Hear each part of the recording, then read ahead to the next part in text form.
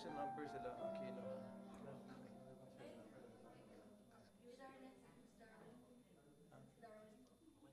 Meron na special number sa Aquino. Sunday ka na. Sunday morning.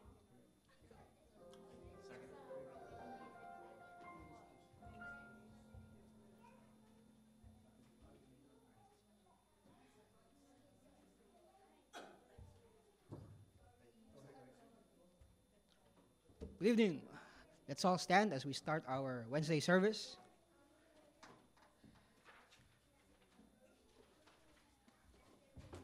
Let's stand together as we sing our first song tonight to begin our services.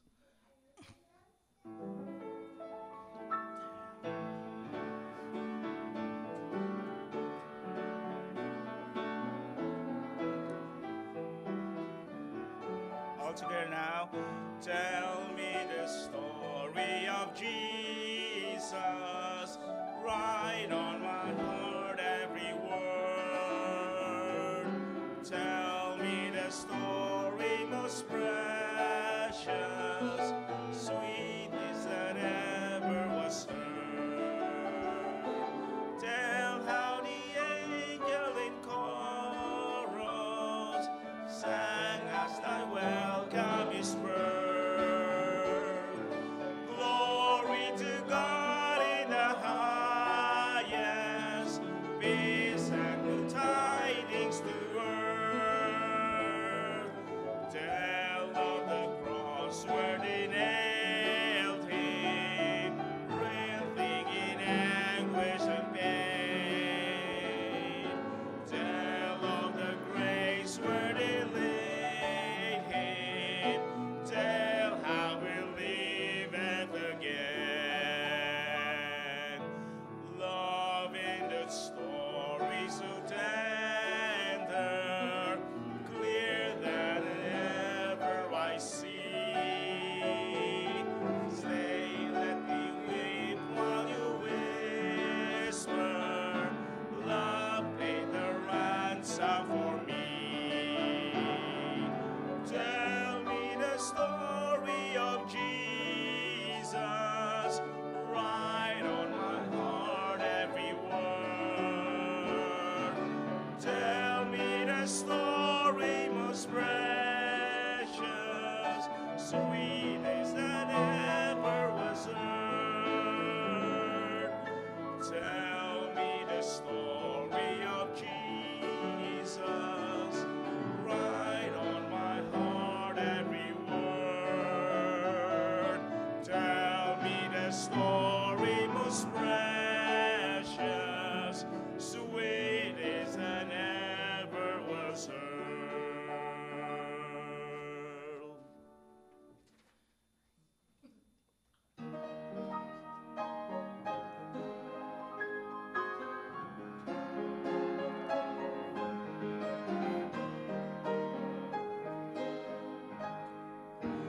Take the name of Jesus with you, child of sorrow and of woe. It will joy and comfort give you. Take them everywhere you go. Precious name, oh how sweet, hope on earth and joy of heaven. Precious name, oh how sweet, hope of earth and joy of heaven. Take the name of Jesus ever as a shield from every shame.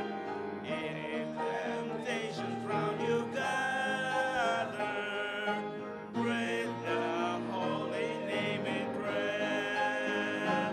Precious name, oh how sweet, hope on earth and joy of heaven. Precious name, oh how sweet, hope of earth and joy of heaven.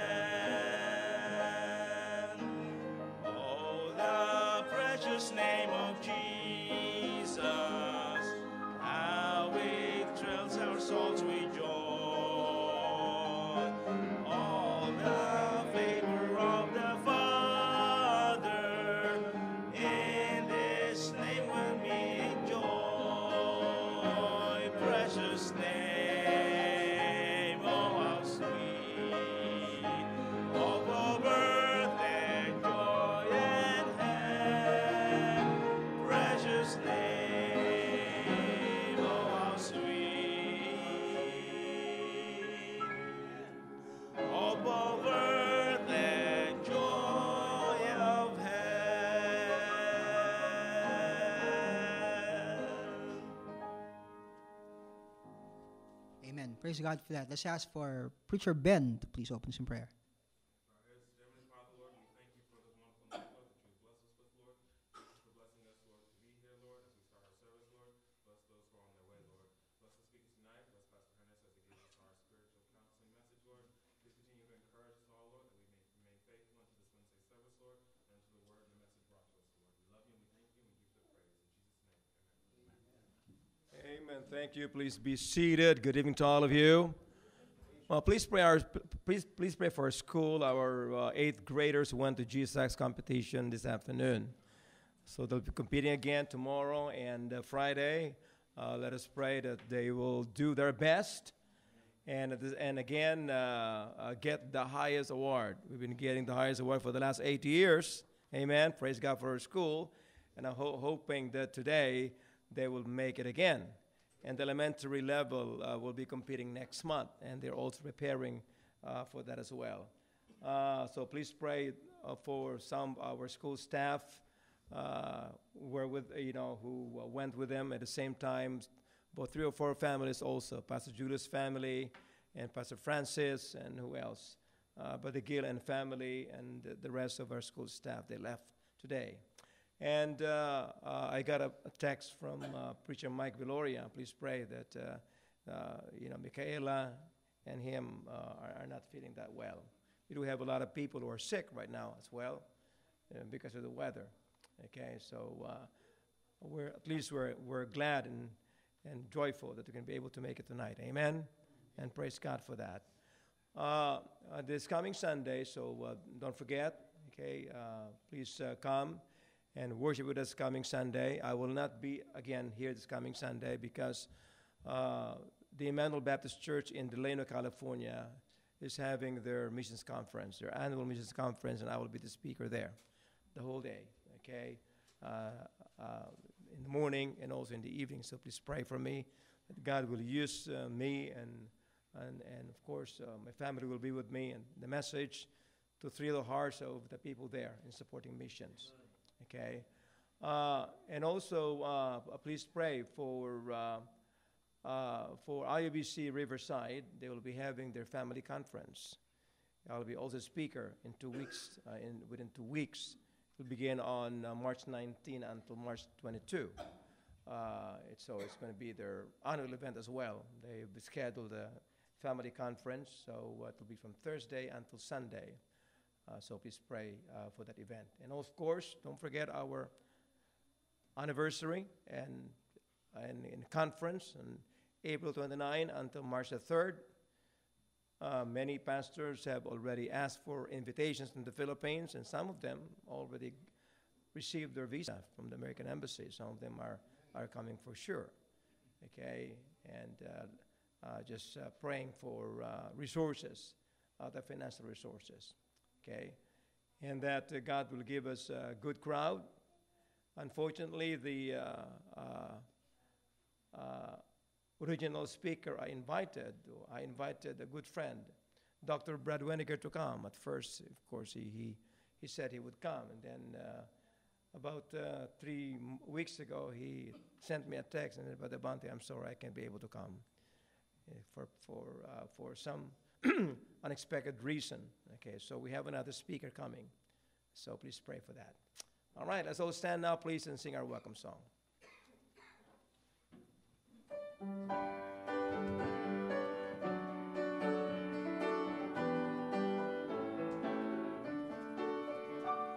It only takes a spark to get a fire going, and soon all those around can warm what it is glowing. That's what it is with God's love. As you experience it, you spread His love to everyone you want to pass it on. Let's just get around and shake with one another.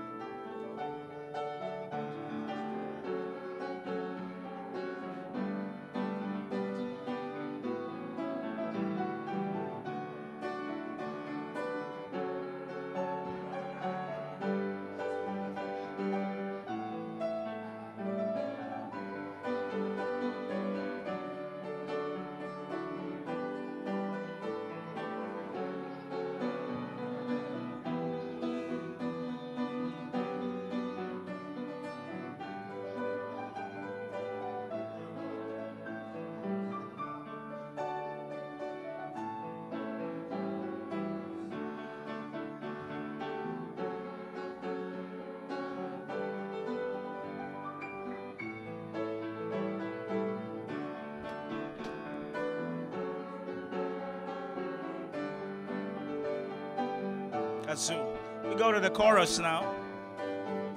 With God's love, once you experience it, you want to see the flesh like sweet. You want to pass it on. I wish for you, my friend, this happiness that I found. You can depend on Him. It matters now where you're bound. I'll shout from the mountain top. I want the world to know the Lord of love has come to me. You want to pass it on.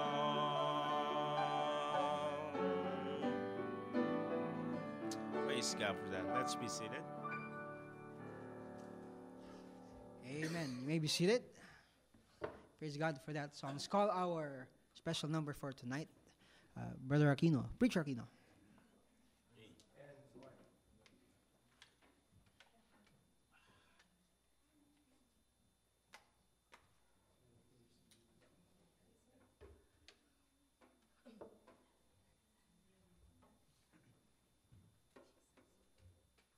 We're glad to be here. Good evening to all of you. And we're going to miss some of the people that went to LA. Let's pray for their safety as they travel back and forth. And it's been a blessing to see all those young ones going there and having their fun. At the same time, they're getting blessing for serving the Lord. Well, nice to be here. We almost can't come here because it's my wife's birthday today, and they said, "Well, we'll have to come. We'll have to come here and be a blessing to you guys." And we're getting blessing from the church also, from the preacher.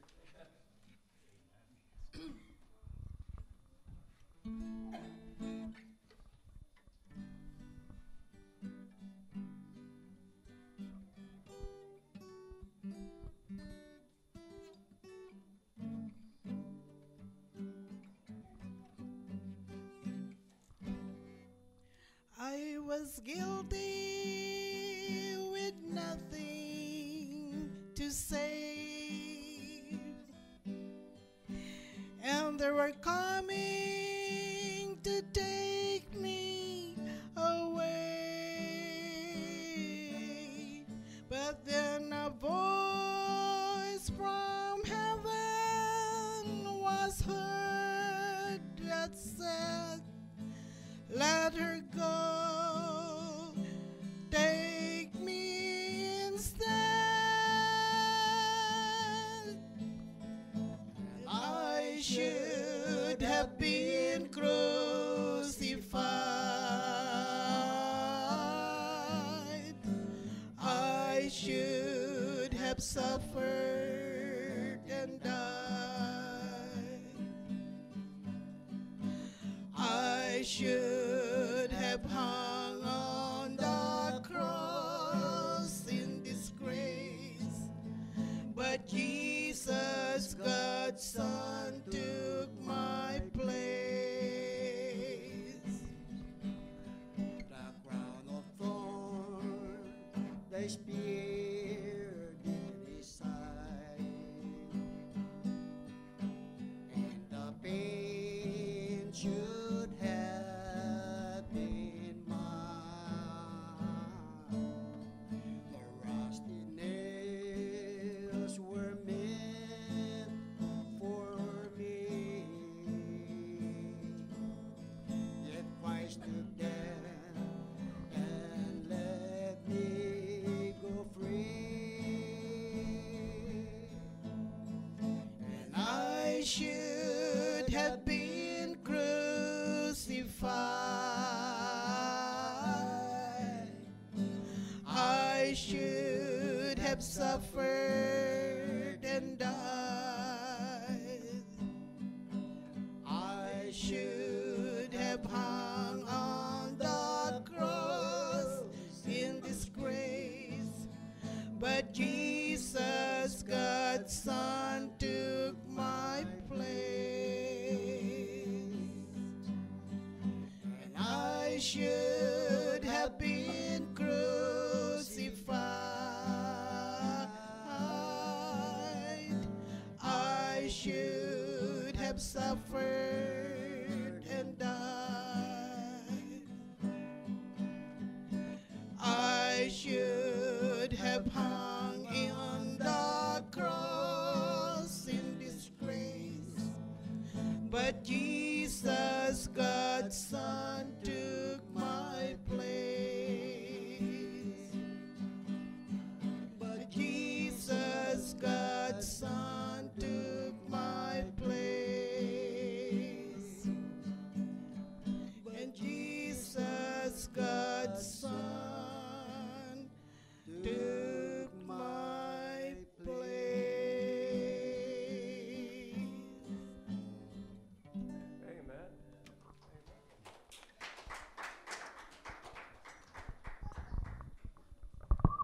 Amen. Thank you, Brother Aquino and Mrs. Aquino. Happy birthday. Let's all stand for our offertory song. Preachers, kindly usher for us. In Deuteronomy 8, verse 16, it says, "Who fed thee in the wilderness with manna, which thy fathers knew not, that he might humble thee, and that he might prove thee to do thee good at thy latter end. And thou say in thine heart, My power and the might of mine hand hath gotten me this wealth. But thou shalt remember the Lord thy God, for it is he that giveth thee power to get wealth, that he may establish his covenant which he sware unto thy fathers, as it is this day." Preacher Jeremy, please pray for the offering. Let's pray. Heavenly Father, we come to you broken and needing of you. Lord, we thank you for everything you've done, Lord, for our lives, Lord. Lord, help us to give back from what you've given us, Lord. Help us to give, Lord, from our hearts to you, to what you've given, Lord.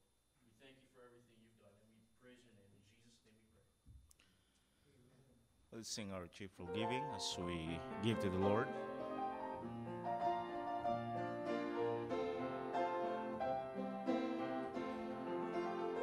I obey you, Lord, the master of my soul, yielding my will to keep my tithes and all, forsaking self to follow your command, and obey you, Lord, and obey you, Lord.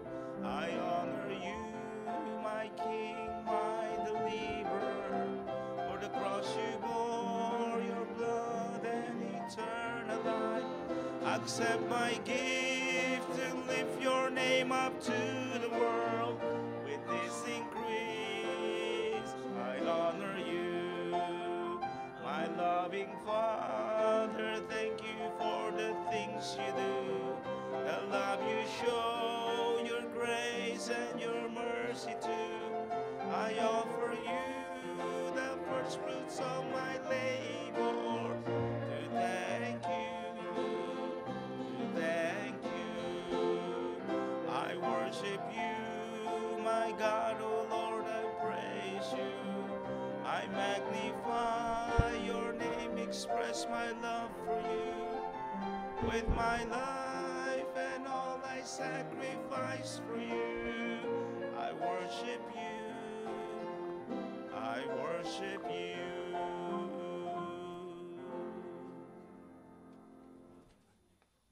Remain standing, please, as we go to our Bible pledge. Let's recite this all together. This is my Bible. It's a lamp unto my feet and a light unto my path. It tells me who I am, what I can become, and where I am going. It renews my mind, changes my heart, and refreshes my soul. It is my daily bread. By faith, I will believe its promises, obey its commandments, and honor its principles in my life. With the Bible as my guide, I'll walk by faith and not by sight. Please remain standing as I call our senior pastor. Okay, thank you. Please be seated. Oh my goodness, we are alog-alog ngayong gabi, huh? Have a lot of people who are not here, of course, with the competition, and some people get sick. This is understandable. Okay. Please call the rest of our preachers who were not here in the inside. Where's whoever outside. Okay, please call them in. Where's Matt?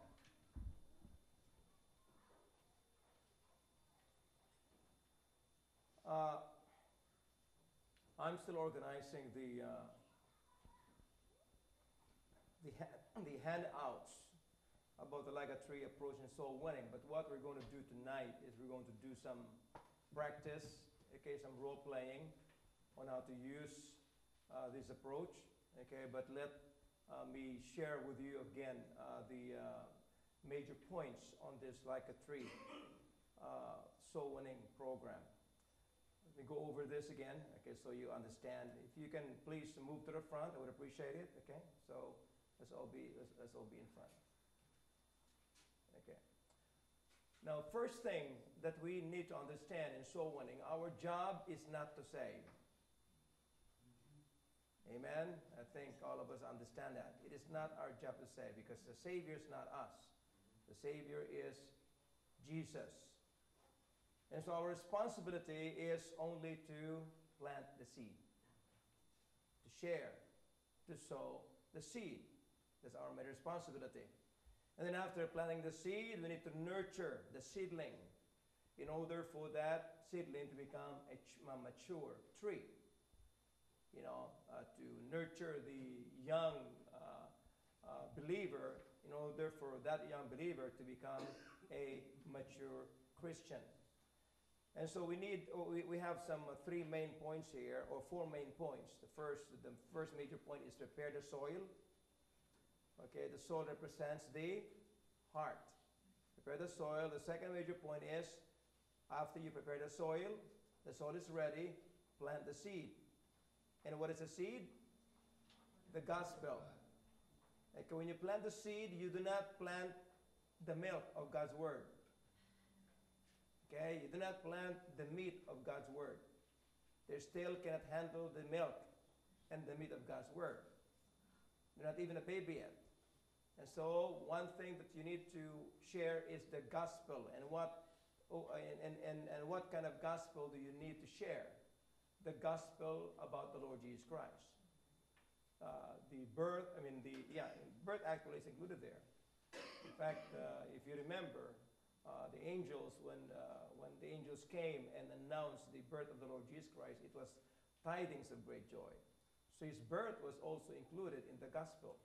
His coming, first coming, and his death, burial, and resurrection according to the scriptures. You can find that in 1 Corinthians chapter 15. So you plant and share the gospel of the Lord Jesus Christ. Now, and then number three major point, nourish the plant with God's word and fellowship. Nourish the plant with God's word and fellowship. That's very, very important. We do not only stop once a person receives Christ. We need to follow up. Okay? It's important when they go out there and somebody gets saved.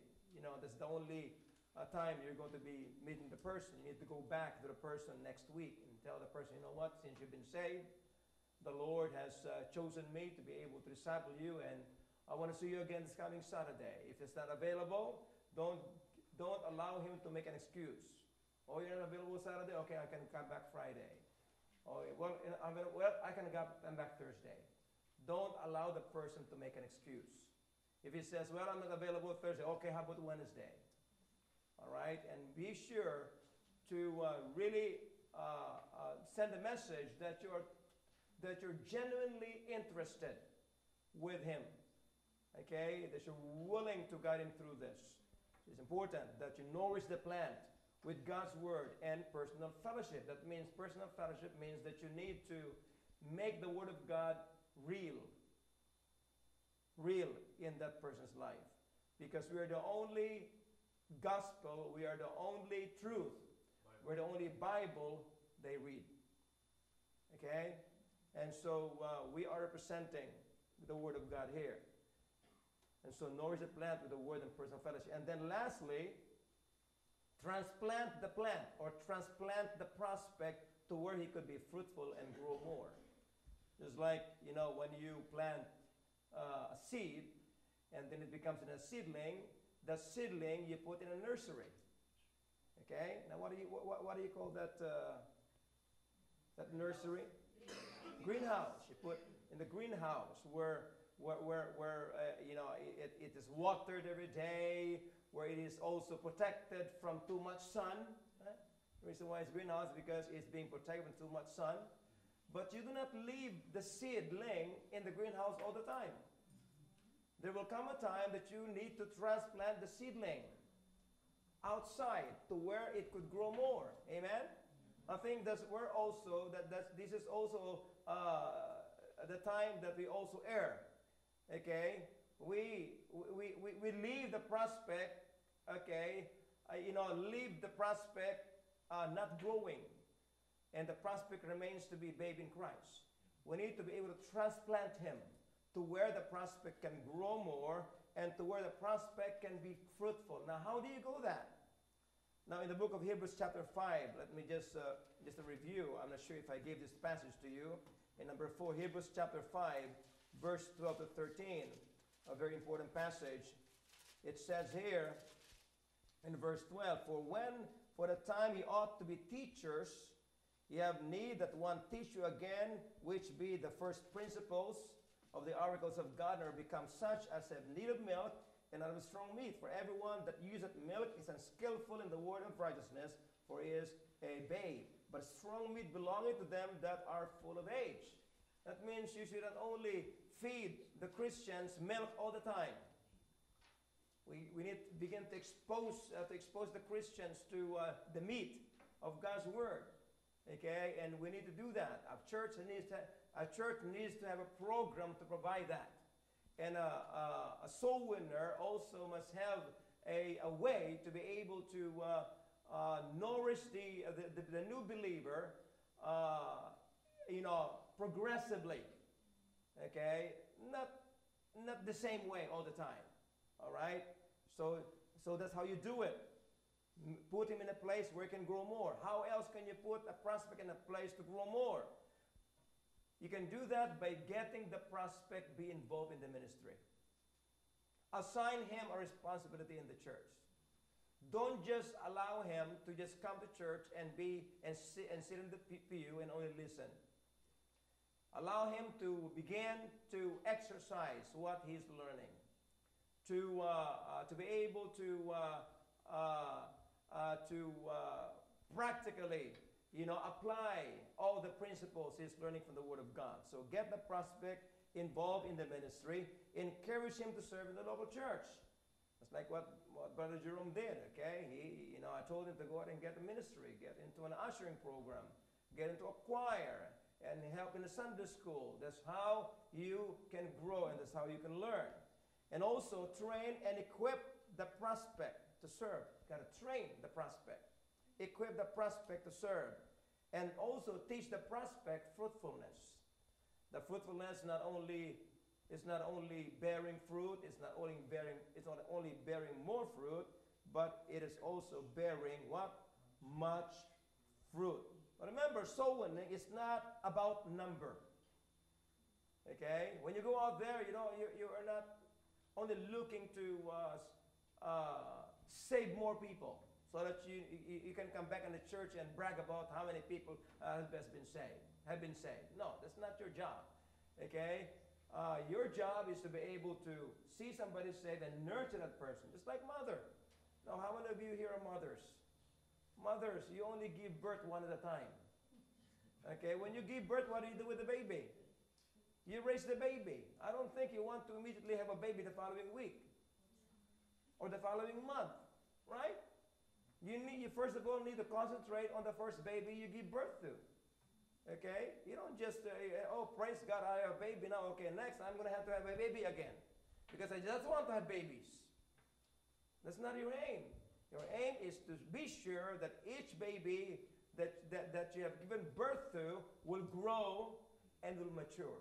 That's the same principle when it comes to spiritual children. Amen? Same principle. It must not change. Okay? And so I want to challenge you. When you go out there soul winning and somebody gets saved, I hear 3 people get saved. Can you imagine if those 3 people get saved and the following day you go back there?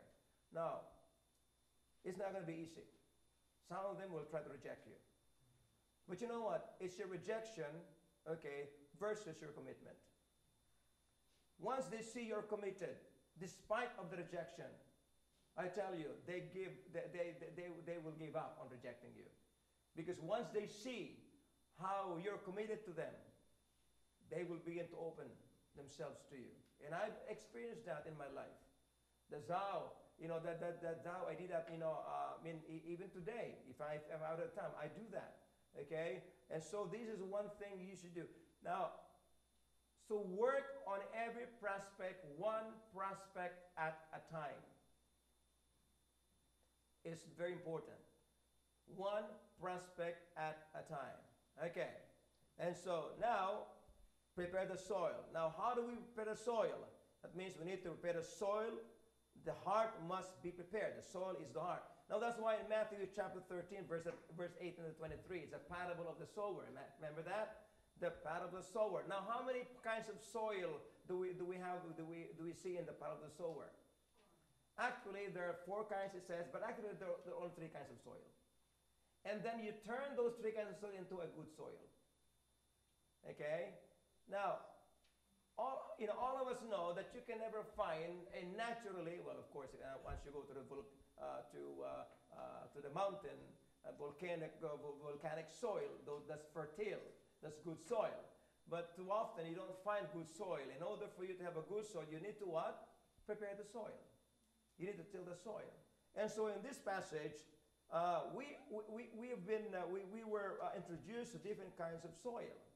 We have the wayside soil, okay, the stony ground soil, and the thorny soil. And the Bible actually teaches us through this parable on how to respond and how to work on each kind of soil, on how we can be able to really, plant in each different kinds of soil. And the only thing we got to do is prepare that soil in order for the soil to become a good soil. Because you want the heart to be a good heart. Okay? And in doing that, it's not best for us to immediately introduce spiritual things, because the Bible says a natural man does not understand spiritual things. A natural man can never interact spiritually because he is dead in trespasses and in sin. And yet, a natural man can act physically, he can act intellectually, and he can act emotionally.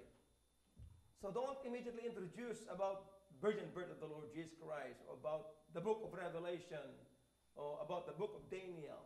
I mean, they can't even understand that. Only try to win them to yourself. Okay? Talk about things that will interest them at the very beginning. That's how you soften him. Talk about things that will really give him a lot of interest. Okay? Communicate with him in things that he can relate to. If he's a doctor, talk about medicine. If he's a lawyer, talk about law. If he's a banker, talk about whatever. Okay? But be sure you need to know where it's coming from and deal and use that. That's why whenever you go to a house, you know what I would do whenever I go to the house? I observe around. Well, you know why I observe the house? Outside and inside? I want to observe, okay, what are the things he might have interest on. If I see some musical instruments, I would think, oh, this guy, is interested with music, so I'm going to talk about music. Okay? If he has a lot of pictures on the wall, I say, oh, this guy loves photography. I'm going to talk about photography with this guy. If he has some children, I will talk about, how to raise kids and how are you doing at raising kids, a lot of children. If you see that he has a lot of things in the kitchen about food, maybe he's interested in food. So you talk about food. So talk about something that will interest the prospect. That's how you soften him. Okay, once he becomes a good catch to you, that means he begins to listen to you. You got his interest. Then you can begin talking to him about the gospel. about the gospel. The gospel of relationship is the most important thing. So make your prospect comfortable and safe in your presence. That's what Dr. Wood said, be folksy. Now, do not provoke the prospect with shall I call topic that will go into a kind of debate or arguments. Do not provoke the prospect with the Word of God. Sometimes we use that. We are not careful with choosing the Word of God, and so we provoke the prospect. Even in choosing the Word, the Word, we need to be careful about that, okay? Because we're not ready to encounter that. So reach the prospect with compassion, just like what the Lord Jesus Christ did in Matthew chapter 9, verse 36. Now, also in preparing the heart, approach the prospect with no expectation. Never expect from the prospect because they cannot decide. Remember, prospects do not decide for them to be saved. Yes. So let's say you already said something and you want to rebound on what you said. Let's say you already said something that you shouldn't have said. Then don't say it. Say, oh, I'm sorry. That's not the topic I want to talk about with you.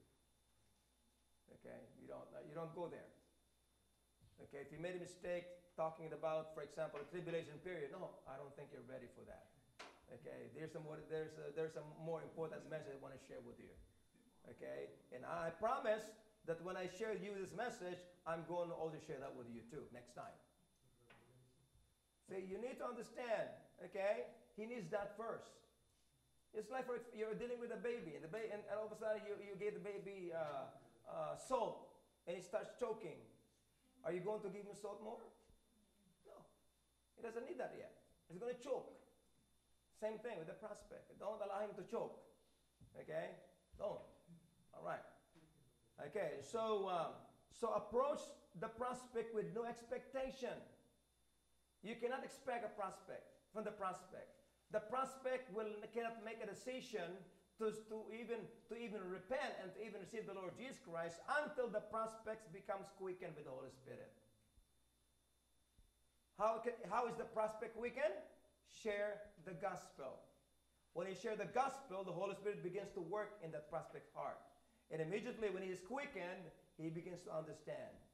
He begins to understand the word, yes. Does that work when people are under the influence? Oh, yes. Oh, yes. When the Holy Spirit works, I tell you, even how much you are under the influence of anything, the power of the Holy Spirit is much greater than the influence. I remember my father actually preached a message, and one of those who came forward actually was a drunk. Totally drunk, that in the process of him coming to the altar, he fell, and he fell asleep. Amen. He fell asleep. He really fell, and then conked out. Wow. But my father said, bring him to the room, and then when he wakes up, share with him the gospel. He must have a reason why he's coming forward. That very night he got saved, and he was drunk. And several years later, he became the pastor of Bible Baptist Church in Legazpi City.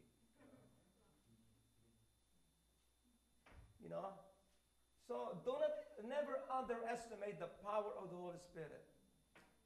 I've shared the gospel with a person who is an atheist. I share the gospel with a person who is a Buddhist. I remember a Buddhist lady sharing the gospel with, and he was telling about, I am Buddha. And so I had to win that person. I had to really soften his heart. You know how I softened her heart? I told her, you know what? I'm not against Buddha. In fact, I believe in almost everything that Buddha teaches. Those are good moral commandments, moral values. I believe in Buddha the same way I believe in my teacher in good manners and right conduct. But if ever I need to trust my soul for me to be saved and for me to have forgiveness, I can only trust in the Lord Jesus Christ. Amen. And he understood that. I did not provoke him by saying, Buddha is wrong. Don't believe in Buddha.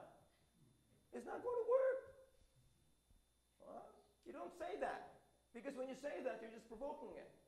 So I said, Buddha has a lot of good teaching. That's why people are following because of being a good teacher. I believe in Buddha the way I believe my teacher in a good manners and right conduct. But if I want to put my trust on a Savior, Jesus is the only person, who actually came to this earth to be the Savior. Buddha did not come as a Savior. He came as a teacher. Muhammad did not come as a Savior. He also came as a prophet. Only Jesus was the only person who declared himself as a Savior. And he also died as a Savior. So who should I trust for my salvation? The Savior. So you do not need to,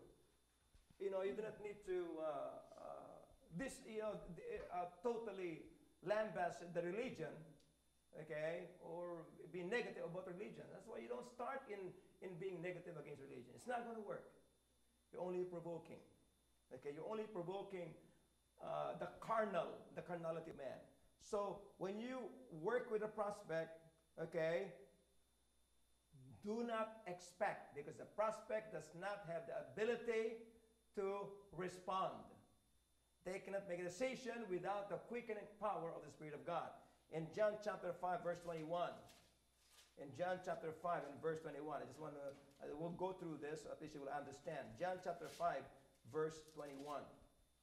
It says here in verse 21, but as the Father raiseth up the dead and quickeneth them, even so the Son quickeneth whom he will.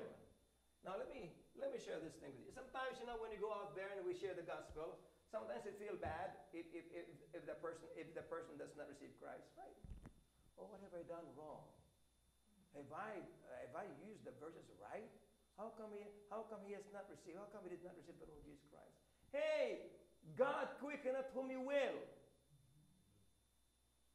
All right, don't feel bad when he doesn't get saved. Maybe it's not his time yet. All right? Okay? So don't feel bad. Okay, Satan uses that also, guilt, for you not to be effective. All right? So just, when in a form of rejection says, well, I'm really interested. You know what I do most of the time? Before I leave, can I pray with you? All the time. Before I leave, can I pray with you? And I begin to pray. I begin to pray about him, about his work, his family. I begin to pray that God will really bless him. I begin to pray that God will give him the understanding to open his heart. And I begin to pray. And believe me, when I leave, he becomes a lot friendlier to me. Because I want the person. Okay? Because I pray for the person. That's why I told you in your first approach, it's very effective when you knock on the door and say, I come here because I want to pray with you. I want you to share, your concerns. I want to pray with you. Okay? All right. Okay, so that's the thing. Now, and so another thing. Remember I told you last time, in sharing the gospel, in planting the seed, okay, we ought not to be sharing about condemnation. I said last week that Romans chapter 3, the passage in regards to the depravity of man was not given to the prospect. It was given for us. Let me ask you. The textbook on medicine, was that written to the patient? No, the textbook about medicine is written for the doctors so that they will learn on how to deal with the patients. Believe me, if you're going to give those textbooks to the patient, they will not understand that. The same thing, how too often we tell the prospect, okay, read the Bible. They cannot. The Bible was not written for the unbelievers. The Bible was written to the people of God. It's our instructional book so that we can be able to reach the unbelievers. It's not written to the unbelievers. So don't attack the unbelievers with depravity. Oh, the Bible says you're a sinner. No, it was written to us so we can be able to deal better with the unbelievers. To inform us about the condition of the unbelievers. Our mistake is we're using that to attack the unbelievers. No wonder they're becoming defensive. All right? Because they're written for us, not written for them. So share the gospel. So do not use the condemning or judgmental passages, okay? Because Romans 3, where the depravity of man is explained, is for our information and must not be used to attack and scare the lost. Just like the medical books are written for doctors to know more about their patients. Share the gospel of repentance and faith. Share the gospel of confession. This is the point where you're going to be sharing Romans chapter 10, verse 9 to 10.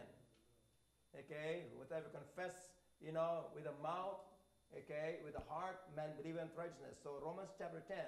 And in other words, after you share the gospel, okay, in the book of Romans chapter 10, if you confess with your mouth the Lord Jesus and believe in the heart, immediately ask the prospect, I want to pray with you.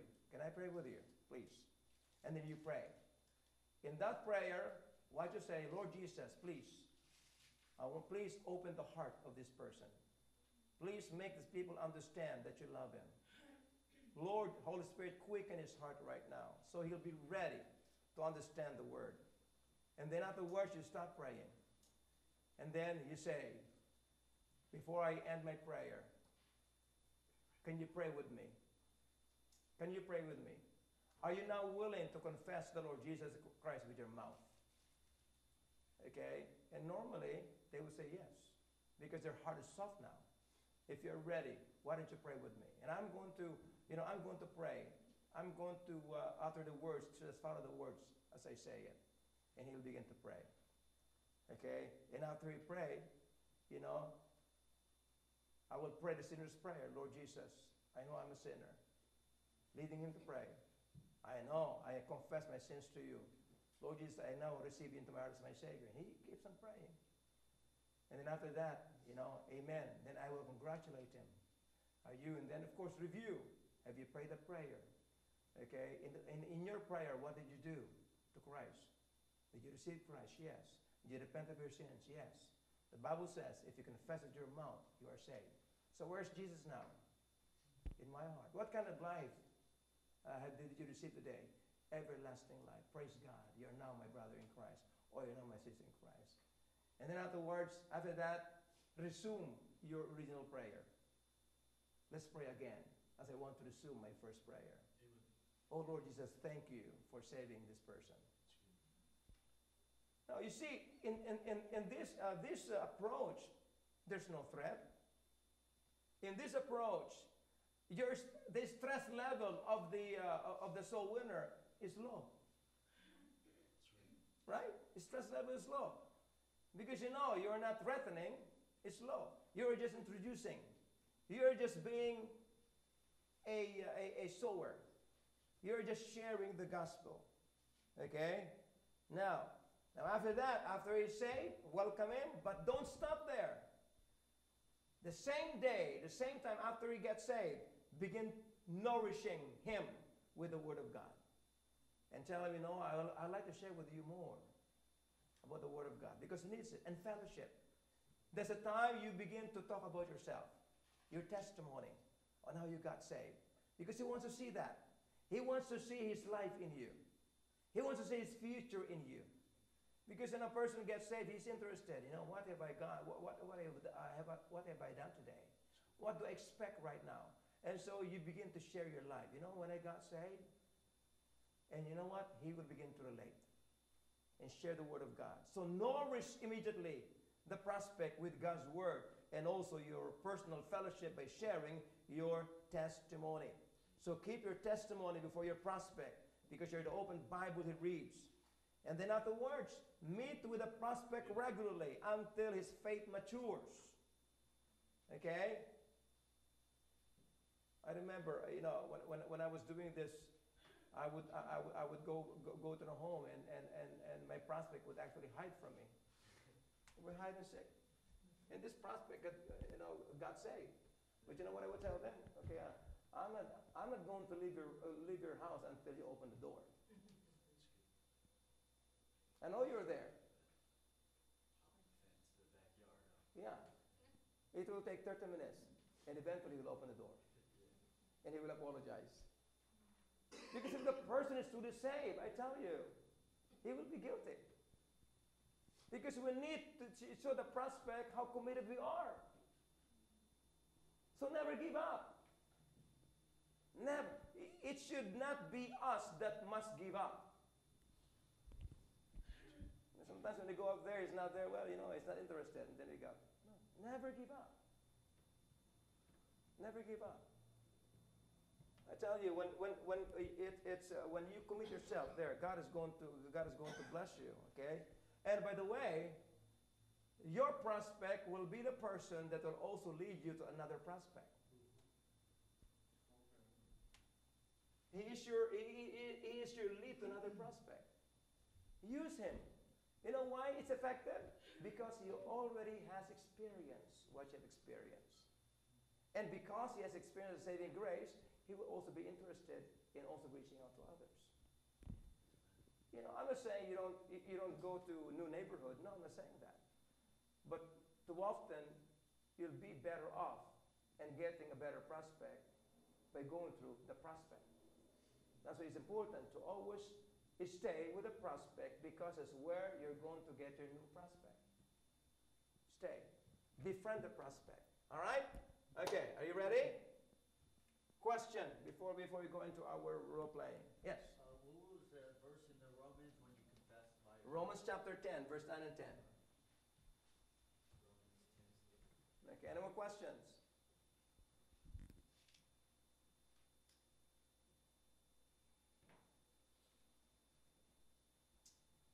Four major points here with the first points.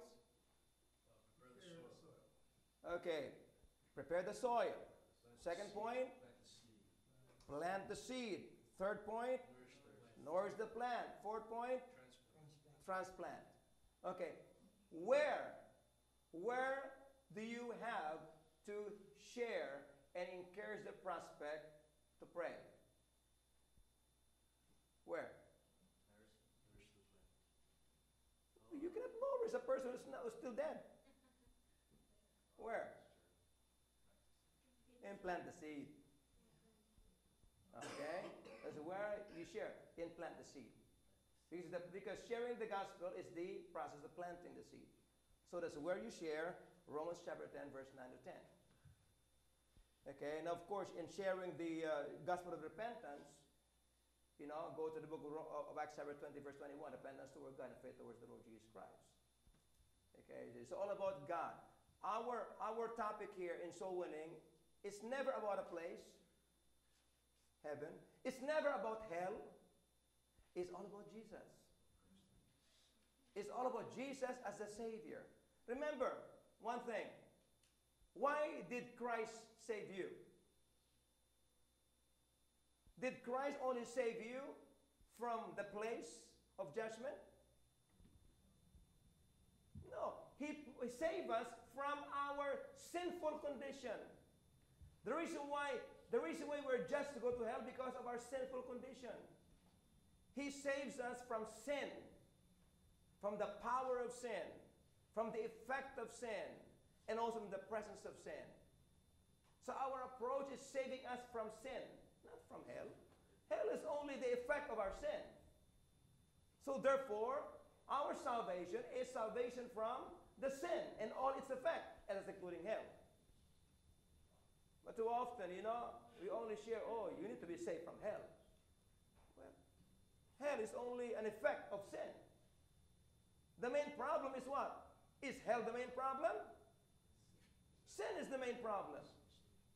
So therefore, God is saving us from sin. Right? Okay. So the approach of salvation is never about the place called hell. It's about our sinful condition. God wants to save you from your sinful condition. How can a person understand about sinful condition? Now look at the result of sin in the Old Testament. The problems in this world, result of sin. Illness, result of sin. All the things happening in this world, result of sin. If there's no sin, we don't have any problems. But God will save you from that, including hell. So hell is not the major thing.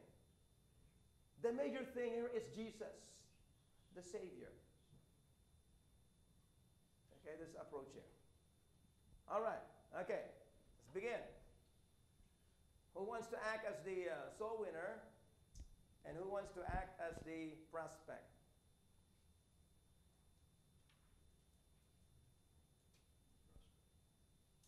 Okay, Jeremy, prospect. Okay, get your chair. Okay, here. Oh, we'll try. Act as a soul winner. There's a microphone. Anybody?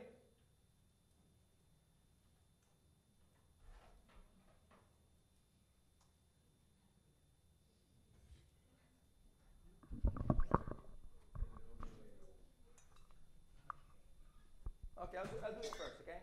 Is it okay? All right. Yeah, hold that. Yeah, hold it. Sure, I have a microphone here. Okay. And then prepare, okay? I'll do it first. Okay, sit down. Okay. Knock. Who's there? Knock was there. Please, hi, I'm... Hi, good morning. Morning. I'm Pastor Robante from the International Baptist Church. I'm here to just visit you and also to spend time with you and to pray for you. Is that okay? Yes, sir. Okay. Yes, and you know what? My church is only about 2 blocks away, and I'd like to invite you over there. Yes, And at the same time, I want to know your family, because I do have concern about our neighborhood. There are other things happening around us. And I want to share with you the most important thing that a man could ever receive. Okay, but before that, do you have any concerns that I need to include in my prayer? My father just passed away. Oh, your father just passed away. Yeah. Okay, what else? Yeah. Okay, and so after sharing the request, I pray. Immediately I pray. Okay? And then afterwards, of course, after observing, you don't have a guitar. Do you sing? Do you play the guitar? Yes. I also love music. In fact, I graduated from conservatory music, and maybe one of these days we can just jam together, right? Or maybe, our church, we sing a lot. Okay, would you be interested in singing with me, or maybe have a jamming session next time? Yes. Okay. However, I'm interested in Christianity, but I also want to explore different religions. I want to explore Buddhism, being a Muslim. What? That is great. Yeah. I'm a person who's also interested in a lot in a lot of topics, especially religion. But you know what? Just give me a few minutes about this very important subject. Is that okay? And I promise you, once I share this with you, we'll go into that topic. I don't think I'm ready. You're not ready yet? Well, you don't need to be ready about this. This does not need your readiness. I just want to share that with you. Okay? Because it's just, if you're interested in religion, this is one of those things you should be interested about. Right? You just told me you're interested about the religion, right? So this must be a subject that you're interested about. Are you ready? So here, you got him already. Now he cannot say anything anymore. Because he wrote the release statement, he's interested with those kind of things. Okay? And so afterwards, I share with him about the Lord Jesus Christ. I know you've heard about Jesus. But you know what? The Lord Jesus Christ is not only a prophet that came. He is our Savior. In fact, even before he was born, he was already declared as a wonderful and a great news. Remember the time when the angelic beings pronounced that it's shepherd, I'll bring you good tidings of great joy. So even his birth was good news to all people. Okay. Not only that, in the book of 1 Corinthians 15, his birth, burial, and resurrection also is a good news. It's the gospel, because he's the only one who died and rose again from the grave. I agree with all that, and but I've had some bad experiences in the past with Christianity, from my family, from people. How can I have trust issues? How can I? Have you met me before? No. Okay. Well, if you have not met me before, then you cannot immediately say you can trust me, or can you trust me? Give me a chance. Right? Because to be fair with you and with me, just give me a chance. You probably had experiences in the past with other people, but I'm a different person. If you just give me a chance. So those things, you immediately block that, okay? Because I tell you, prospects sometimes will think of things to just avoid you, okay? But but you still need to be friendly, accommodating, and then you begin to share, okay? And then of course after sharing, okay, then you go. There's a verse in Romans chapter 10, verse 9 and 10. It says it, if you confess with your mouth the Lord Jesus and shall believe in thine heart, thou shalt be saved. That's what the Bible says. And that's the Bible says. Okay, and the Bible is real all the time, it's true all the time. Okay? And what I want you to do is and then afterwards, after you share that, you say, can I pray with you? Why do you need to pray with him? In order to give a chance for the Holy Spirit to speak to him. Okay? You need to stop talking because you're not the Spirit. So you pray with him, okay, in order for the Holy Spirit to have the chance to quicken him. And so you pray. Can you pray please with me? Okay, so you pray, okay? Let's bow our heads. So Lord Jesus, I pray that you speak the heart of this young man. Lord, I pray that you, right now, oh God, that you will give him understanding. Okay? And when you pray that, when he hears his name, that you're praying for him, I tell you, it will soften his heart.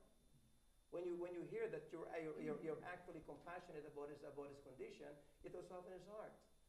Okay, and then after you pray with him, okay, all right, before I finish my prayer, okay, do you want to confess with your mouth the Lord Jesus like what the Word of God says? Okay, why don't you follow my prayer? Then follow the prayer, sinner's prayer. And then afterwards, check time, okay? What did you pray? The last prayer, did you pray about receiving Christ your Savior? Okay, what kind of life have you received? Okay, where is Christ Jesus now? Okay, once you verify that, praise God, I welcome you into the family of God. You're now my brother in Christ.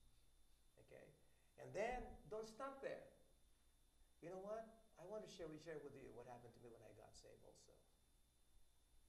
I got saved in the camp. I didn't want to get saved because my father was a preacher. I was so proud of myself. I didn't think I need the Lord Jesus Christ. But the Lord just touched my heart. And I also received Christ my Savior. So I share my testimony. Because I want to prove to him the power of the Word. Because I'm the only book that he reads. I'm the only example. I'm the only manifestation of God in his life. So I need to make God real in his life. So I share testimony. And I will share the Word of God. And then afterwards, I tell him, you know what? Praise God, you're saved. Next week, I want to come at the same time. I want to see you again. Is that okay? All right? Be sure to be here, all right? Because I'm going to be here. It's a good prospect. See, what you did, actually, is you turned the heart into a good heart. So what do you think? Okay, all right. Next. I volunteer Preacher June Next. Okay. to be the prospect. Jeremy. Okay, who wants to be the prospect? You got a prospect? Okay. Okay, who wants to be the soul winner? Here's a prospect. Okay. Lady soul winner.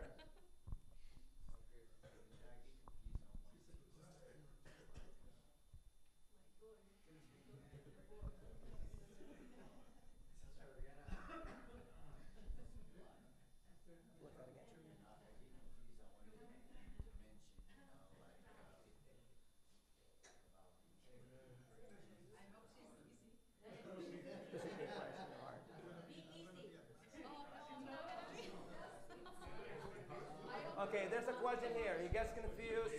He gets confused about introducing Jesus. And you know what? In this approach, you do not introduce Jesus. Oh, Pastor, you do not. Let the Word of God does that. We're using Romans chapter 10. Yes. Always use the Word of God. Not your own personal opinion.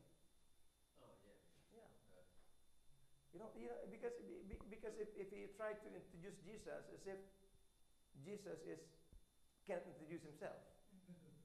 I mean, of course, he's God. Pastor, I remember one soul winner said, "Do you know Jesus?"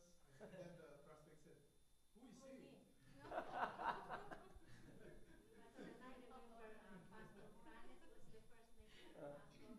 Teddy. Teddy. So he was my partner. Ah. So we knocked on his door, and that young, maybe in his 20s, opened the door.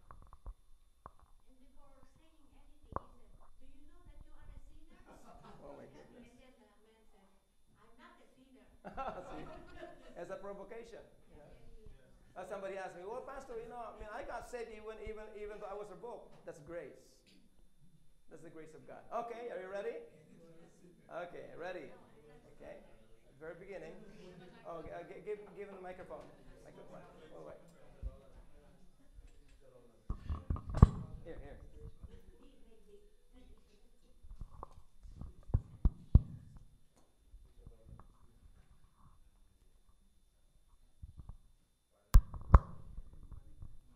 Hello.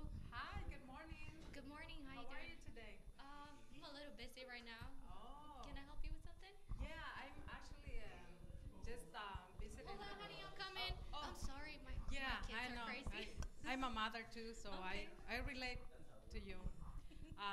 You always have to be in everywhere, right? Yes. Always Yeah. keep me busy. It's just really quick. If you can give me 5 minutes of your time, it will be nice. Maybe like 2.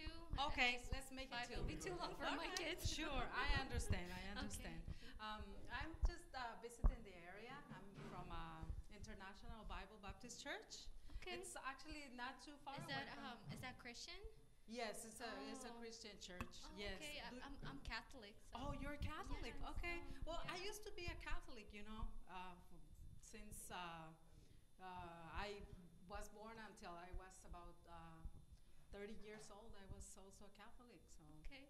yeah, now we have a lot in common. Right. Okay. So just really quick, I'd like to invite you to our ladies ministry. We have a group that we can talk about the Bible. You had your Bible, right? Yeah, It's 'cause yeah, you're I a have Catholic. my Bible, but I just have such a busy life. I cannot go to church all the time, Right, ministries. right. It's just Well, too much going on for me right now. About 8 years ago, I accept Christ in my heart as my Savior and Lord. And since I have that, I made that decision. He's changed my life, and he helped me to read my Bible more often, and it's actually been helping me to improve my lifestyle also. All my family is attending to church now. My husband used to be a person who doesn't really like about religion also, but now he's focused. He's even a better husband, So I really encourage you to invite Christ into your heart too, as your Savior, because the Bible says that only through Him that we can be saved. He paid the price of our sin in the cross, and He's the one who can take us to heaven. So, can I pray for you before I leave? Yes. Yeah? Should I do that too? That's good. Yeah. Okay. Proceed, yeah. Okay. As if you prayed already, so next. Okay. Do you have any emergency or any problem at home that you want me to pray for? Not Just right in now. general? Okay. I'll just pray for you so He can bless your home, your marriage, your kids, and that's it. Okay. Okay. Okay. Bold. Bold. Okay. All right. Any comments? Any comments about the approach? What do you think about the approach? It's a typical classic approach. Okay. Any comments?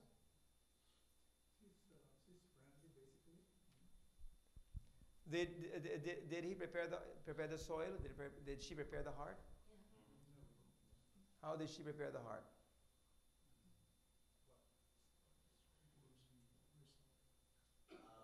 I guess Catholic. She used to be Catholic. You speak Catholic, okay. To relate, I think one thing that I'm not saying it's a mistake, but I will not use words that the prospect might not understand. Just like, for example, I've gotten saved, because they still haven't experienced that gotten saved. When I got saved, and some people, just because, to excuse their non-interest, they will not ask questions. Okay, and there's no way for you to be able to really know whether they understood what you've said or not. So I would not mention those terminologies. Like if you're a doctor, you're not going to use technical terms to the patient. You make it as simple as possible. Okay, and so use terminologies that are common, that they will understand. Avoid using biblical languages, at least at first. Okay, before a person really receives Christ, because again, a natural man is not what? It does not have any interest in spiritual things. All right, so that's a kind of provocation when you do that. Okay, it's good at least you have a wonderful prospect. Yeah, it's just not hard. Yeah, too easy. Yes.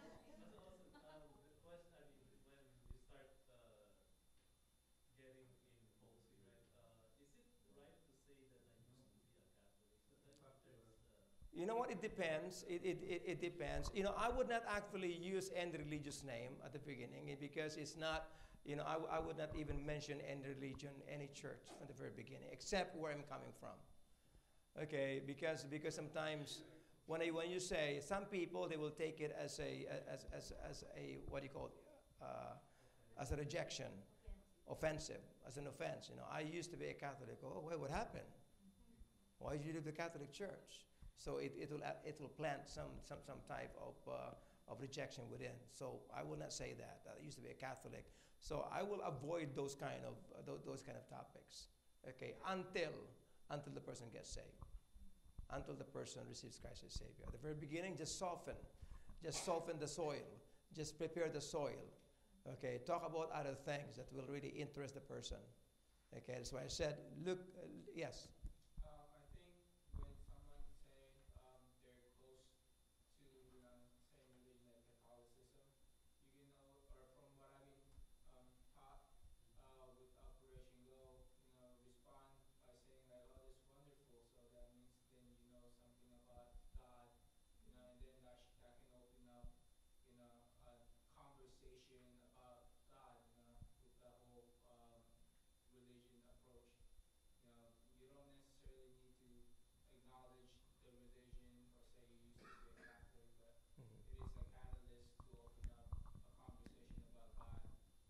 Well, in fact, that was also a discussion when Dr. David Wood gave that training in the Philippines. Okay, what region are you? Well, I'm Seventh-day Adventist. Oh, that's wonderful. And so somebody said, well, you're just encouraging somebody to be a Seventh-day Adventist. You're just encouraging somebody to be a Catholic, which is wonderful. Okay, and that's true. And to some other people, they will take it like that. To other people, no. Okay, so I would tend to avoid that because I don't want to make it appear that it's okay to be a Catholic. It's okay to be a Mormon. It's okay to be like this. So I will avoid that approach. It's good for you. Well, that's also insulting. I think the expression great and wonderful is used to calm down the person.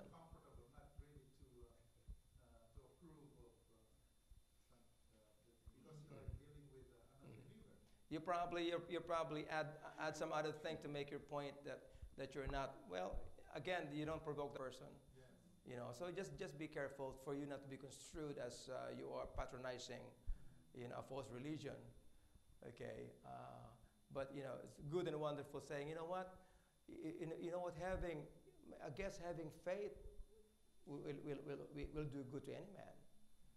Okay, because it's a matter of trusting somebody about who you are. So I guess it's okay.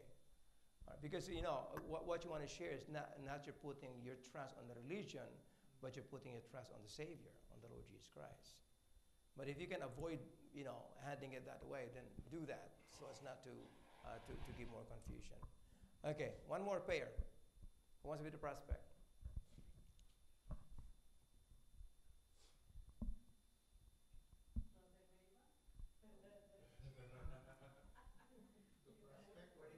Who wants to be the prospect? Huh? You want to be the prospect? Okay, he's the prospect. Oh, you're the prospect? Oh, you're the prospect and he is the soul winner. Okay. Okay, use the, prepare the soil. Okay, plant the seed. Okay, nourish the plant and transplant. Okay, I want you to go through the process. Go through the process, okay? Prospect, soul winner.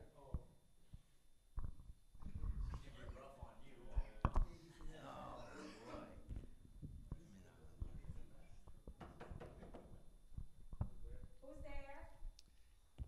Hi, it's me. Are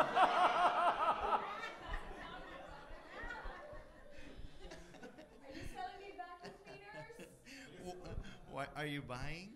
No. Are you one of those witnesses? No, I'm sorry, man. No, my name is Gabriel. Oh, just a second, because my daughter is crying. Yes. Okay. What is it?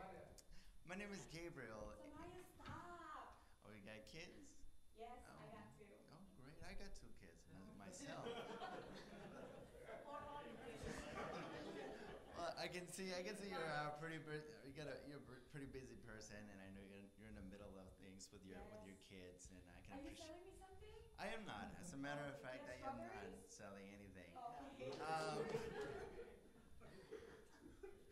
No, as a matter of fact, I don't have any of those things. But we're just going around the neighborhood, and we're just visiting our neighbors, and just to let them know, introduce ourselves, in our church, that we're just truly want to share an opportunity to that we can pray and for any sort of concerns that people may have. Nowadays, there seems to be a lot of things happening, going on, and maybe something in your own life that you would like maybe somebody to pray for. Just wanted to let you know that we're here to do that. Has anybody ever prayed with you before? No, but I put a lot of things in the universe. Oh. I like that. So. Oh, okay. All right. Whatever you put out there, you get back. So that's how I pray.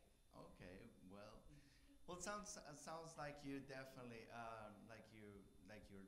you would be open to exploring about prayer, and is that something that you would be open for? Yeah, because Joel Osteen was talking about that. Okay, great. Well, I'm glad that you're open. Well, I'm glad that you're open to prayer. And just before I head out, I just would like to just. You just came here just to pray for me? Yeah, is that okay? Oh wow. Okay. Yeah, definitely. Okay. Well, but before I head out, before we start praying, I do just want to ask you real quick.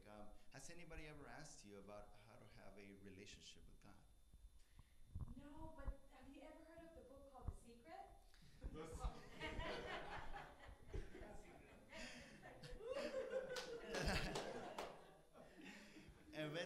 If it's a book that I've heard about, then I guess it's not a secret anymore. I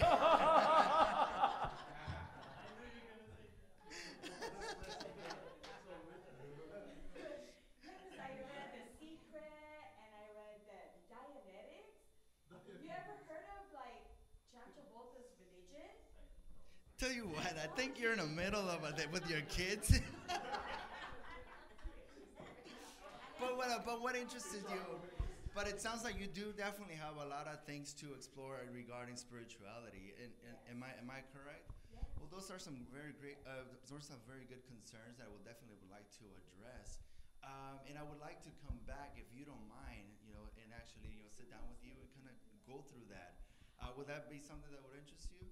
Yes. Okay. Yes. But like I said, I just wanted to I do want to come back and to my original question regarding a relationship with God. Is that something that you would like to explore more about? Yes. The Okay. universe. Absolutely. Okay, well, tell you what. Let me share with you just what it is that the Bible has to say about us having a relationship with God. Me personally, I was a person that was insecure about my life and about where I was going and whether there was something out there greater than myself that I can find purpose for my life. And I started searching, like I'm sure you're in that position where you're searching as well regarding purpose in life and what it's all about. Am I correct? Yes, like Scientology. Yes. Well, it sounds like there's definitely search there, and that's the one that I'm talking That's about. what I was searching for in the universe. Okay. You know the energy that you put out there and then you get back. It sounds like you're very energetic then. Okay. But again, you know, It's gonna take longer 'cause it's I'm not not gonna good take there. any longer, Okay. any more of your time. Okay. But again, I do want to share, you know, that I found that purpose in Christ Jesus, and through Him, the Bible tells us that He is the way, the truth, and the life, and that there is no other way but through Him, and that there is an opportunity for you to have that relationship with God through our Lord Jesus Christ. How do you know that? How do I know that I can have one? Yes. Well, that is a very good question. The Bible says, you know, that for God to love the world, that He has given His only begotten Son, that for whosoever believes in Him, you know, shall not perish, but have everlasting life. And that's just how we know. And would that be something that you be interested in having that relationship, being secure of that relationship with God? Well, I don't know because isn't He like a prophet? Well, And isn't He like I don't know. I'm just not comfortable with that. well, it sounds like you have a lot of questions about Jesus Christ, and that's one of the things that I want to do. Come back in my next visit. Would you mind if I pray with you before I head out? Because I know you do have a big thing. Is that okay? Out in the universe. Okay, let me pray for you. Okay. What is your comment about the approach here? He's a hard prospect. What is the comment about the approach here? Pastor, you should try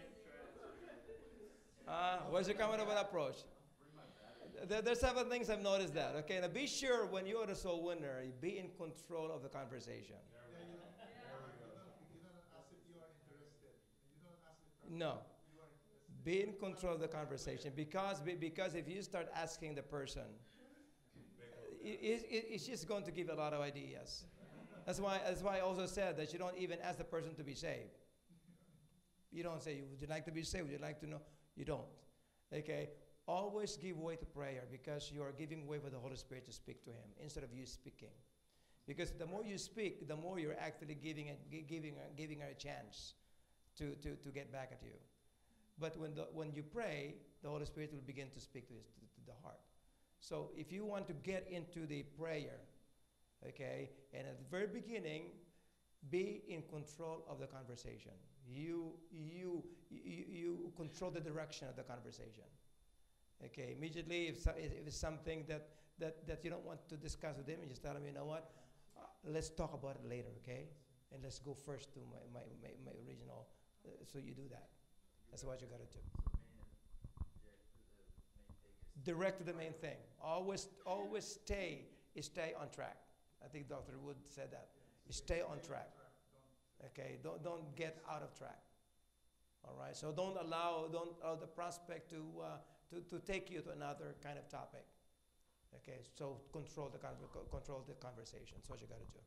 I know it will take some time for you to get used to that. Okay, yes. That's actually what like a lot of my coworkers, when I watch them kind of talk about their weekend and their churches and what they've been doing and what have you. Like those are like the typical conversations around the office. You know, the Joel Osteen. Yeah. You got it from them, huh? Okay. All right. So I'm going to give hopefully the outline will be ready by Sunday. So I'll give it to you. Study that, and then I'd like you to be able to learn that approach, okay, the four-part approach, okay? All right. Okay, let's now go to our preacher. Let's now welcome Preacher Jangalana to come and preach.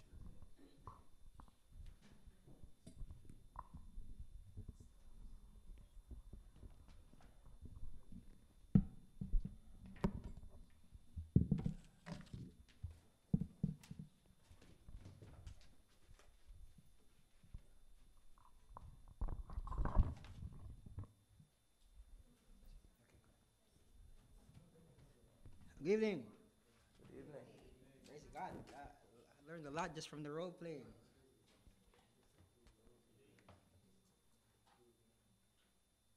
Everyone still awake? Amen. You have your Bibles, turn to Matthew 6. Let's all stand, please. Matthew 6.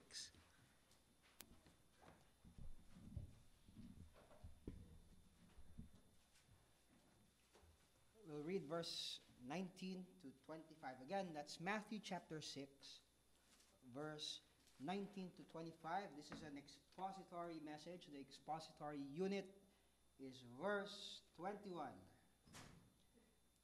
Again, Matthew 6, verse 19 to 25. If you're there, please say amen. Amen. Okay, let's read this responsively and all together on verse 25. It says here, "Lay not up for yourselves treasures upon earth, where moth and rust doth corrupt, and where thieves break through and steal. Lay up for yourselves treasures in heaven, where neither moth nor rust doth corrupt, and where thieves do not break through nor steal. For where your treasure is, there will your heart be also. Thy body is thine. If therefore thine eye is single, thy whole body shall be full of light. But if thine eye be evil, the whole body shall be full of darkness. If therefore the light that is in thee be darkness, how great is that darkness? No man can serve two masters. Either he will hate the one and love the other, or else he will hold to the one and despise the other. He cannot serve God and mammon. Therefore I say unto you, take no thought for your life, what ye shall eat, or what ye shall drink, nor yet for your body what ye shall put on. Is not the life more than meat, and the body than raiment? Let's pray. Heavenly Father, we thank you, Lord, for this evening you've given to us. Thank you, Lord, for the blessings that we've already received this evening, Lord, from our service today and through your servant, our Pastor Hernes, and the teaching and preaching given to us, even the role-playing, those that have volunteered, Lord, to illustrate to us, Lord, the principles we've learned in soul winning tonight, oh Lord. Teach us, Lord, to apply those things in our lives, Lord, and cause us, Lord, to be instruments of the gospel, Father. We thank you, Lord. I thank you, Lord, for this time you've given to us, to me, to be able to serve you, Lord. Truly, your grace is greater, Lord. Your grace is everything, Father. Thank you, Lord, for tonight. This I pray in Jesus' name. Amen. You may be seated. Again, the expository unit is verse 21. It says, therefore, where your treasure is, there will your heart be also. The title of this message is, where is your heart? So we'll learn through these verses that we'll study here tonight how to answer that question. When I say, where is your heart, I'm not referring to our anatomy, of course, physically it's here, okay? I'm not talking about, if you like someone, a person next to you. I'm not even talking if your wife or your husband is here. Not in that sense.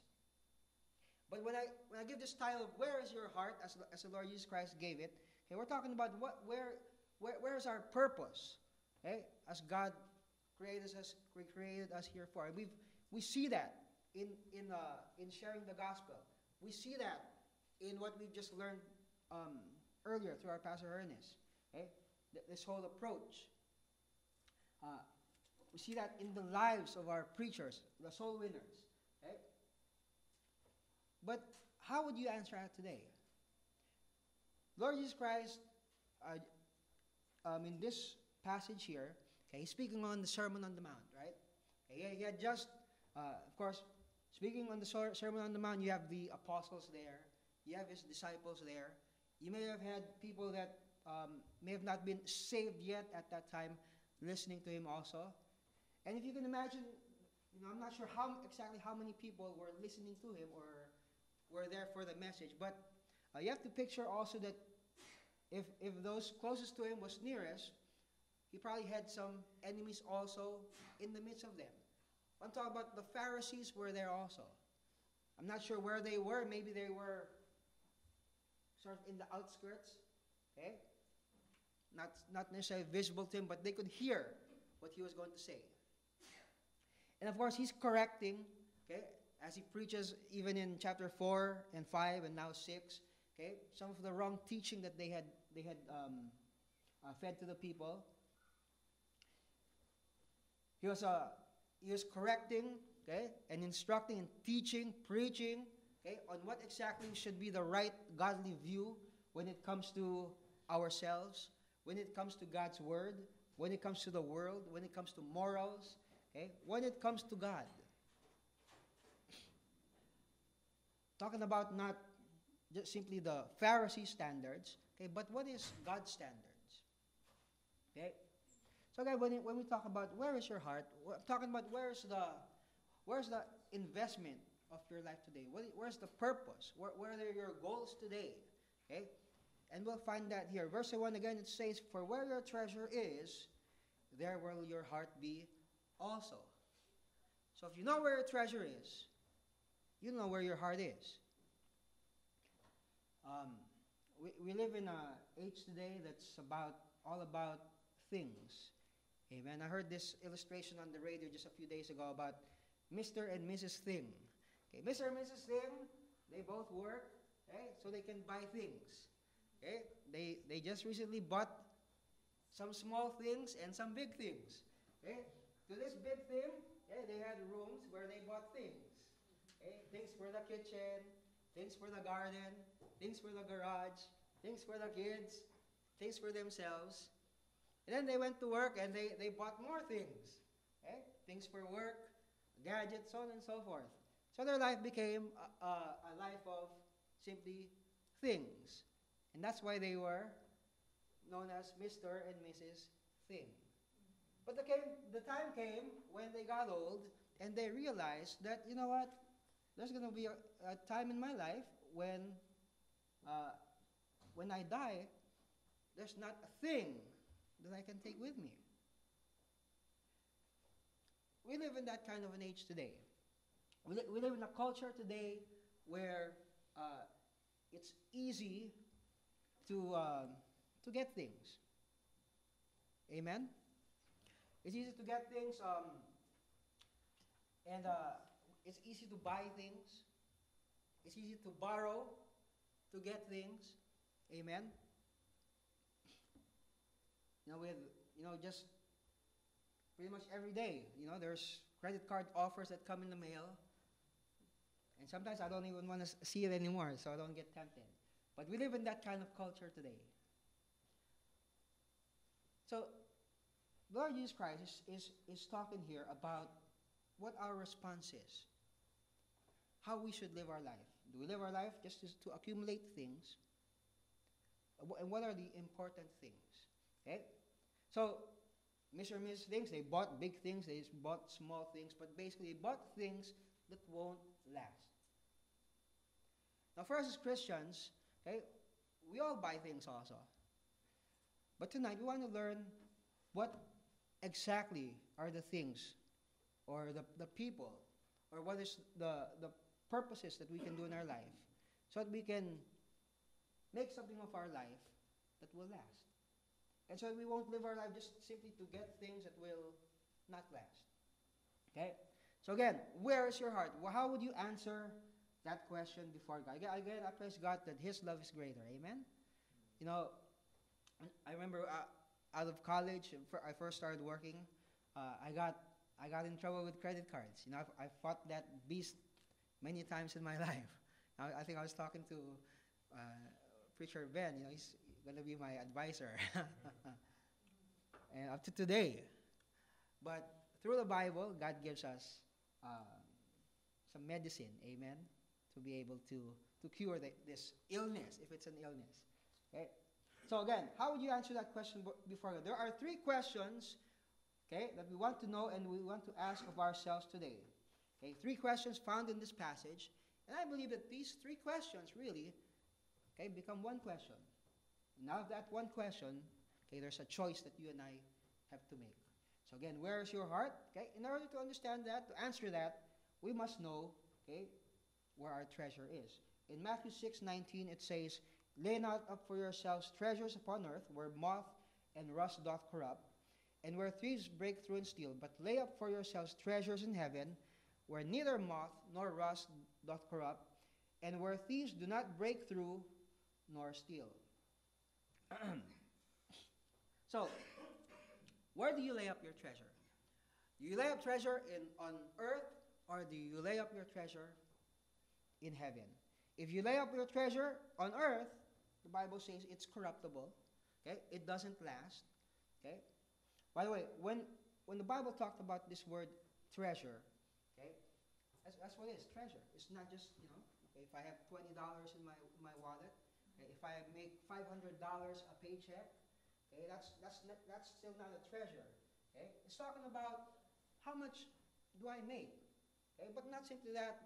If I make a lot, okay, it's talking about wealth. It's talking about expensive things. Okay, so if God gave me a job where I make $1,000 a week, okay, and out of that job, let's say I pay $700, okay, for all of my needs, how much would that leave me? About 300. So I would have 300, okay, that I wouldn't need to worry about, okay, is it for the bills, is it for food, for shelter, okay? That's my excess, okay, that's my wealth, okay, that's my treasure, that's my money that I can do what I want to do with, okay? I can choose to put that, okay, on earthly treasures, or, okay, I can ask God for wisdom and ask God, how can I put this towards heavenly treasure? And of course, it's not just money, okay, it's our time also, it's our resources, it's the abilities that God gives to us, it's our calling also as preachers, okay, it's our soul winning also. Those are treasures that we can store in heaven. So, back then, okay, money was measured in three things. Okay, you had garments, or your clothes.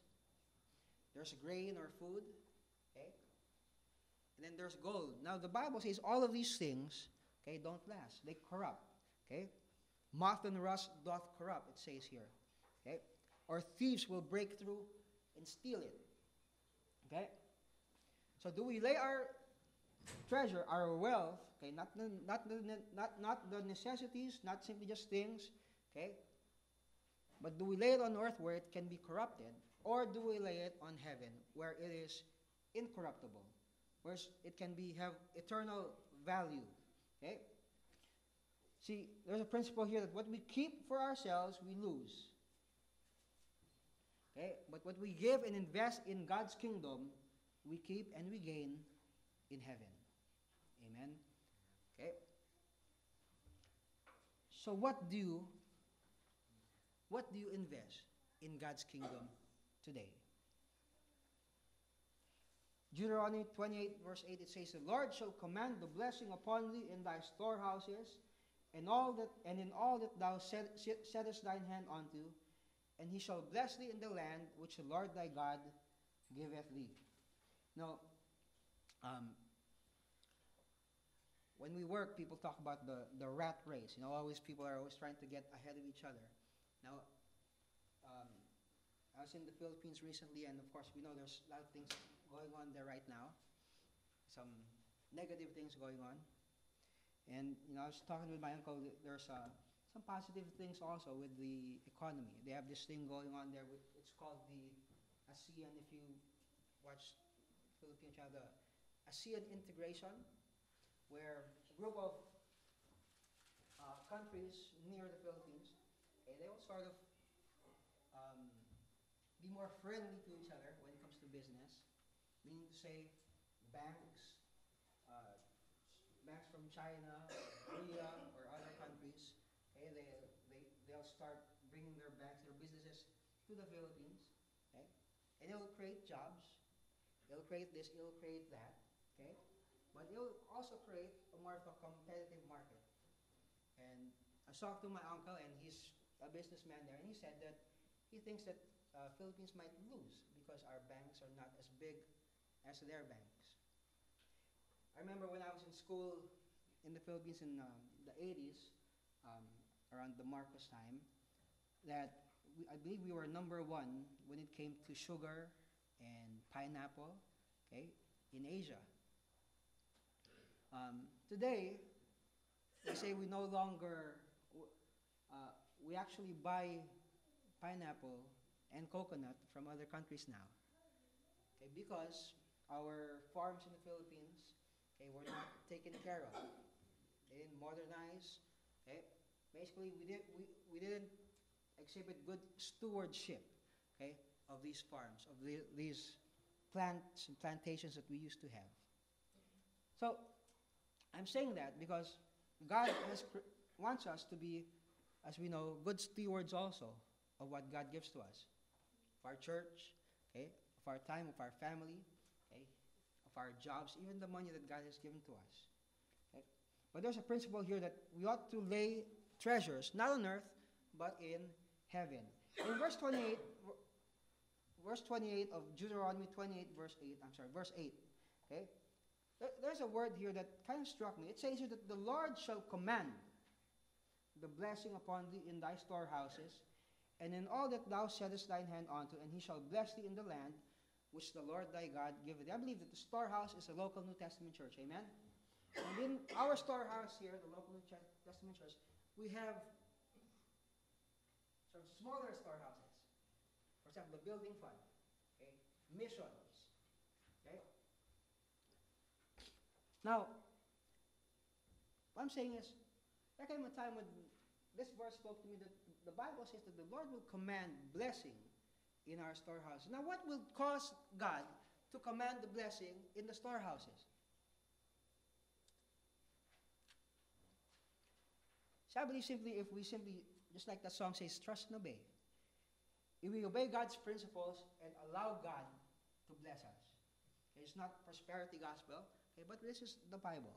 This is what the Bible teaches us. Okay? So, storehouse is a foundation in which we can establish God's kingdom. Of course, we believe this to be the local New Testament church. So, that first question, where do you lay up your treasure?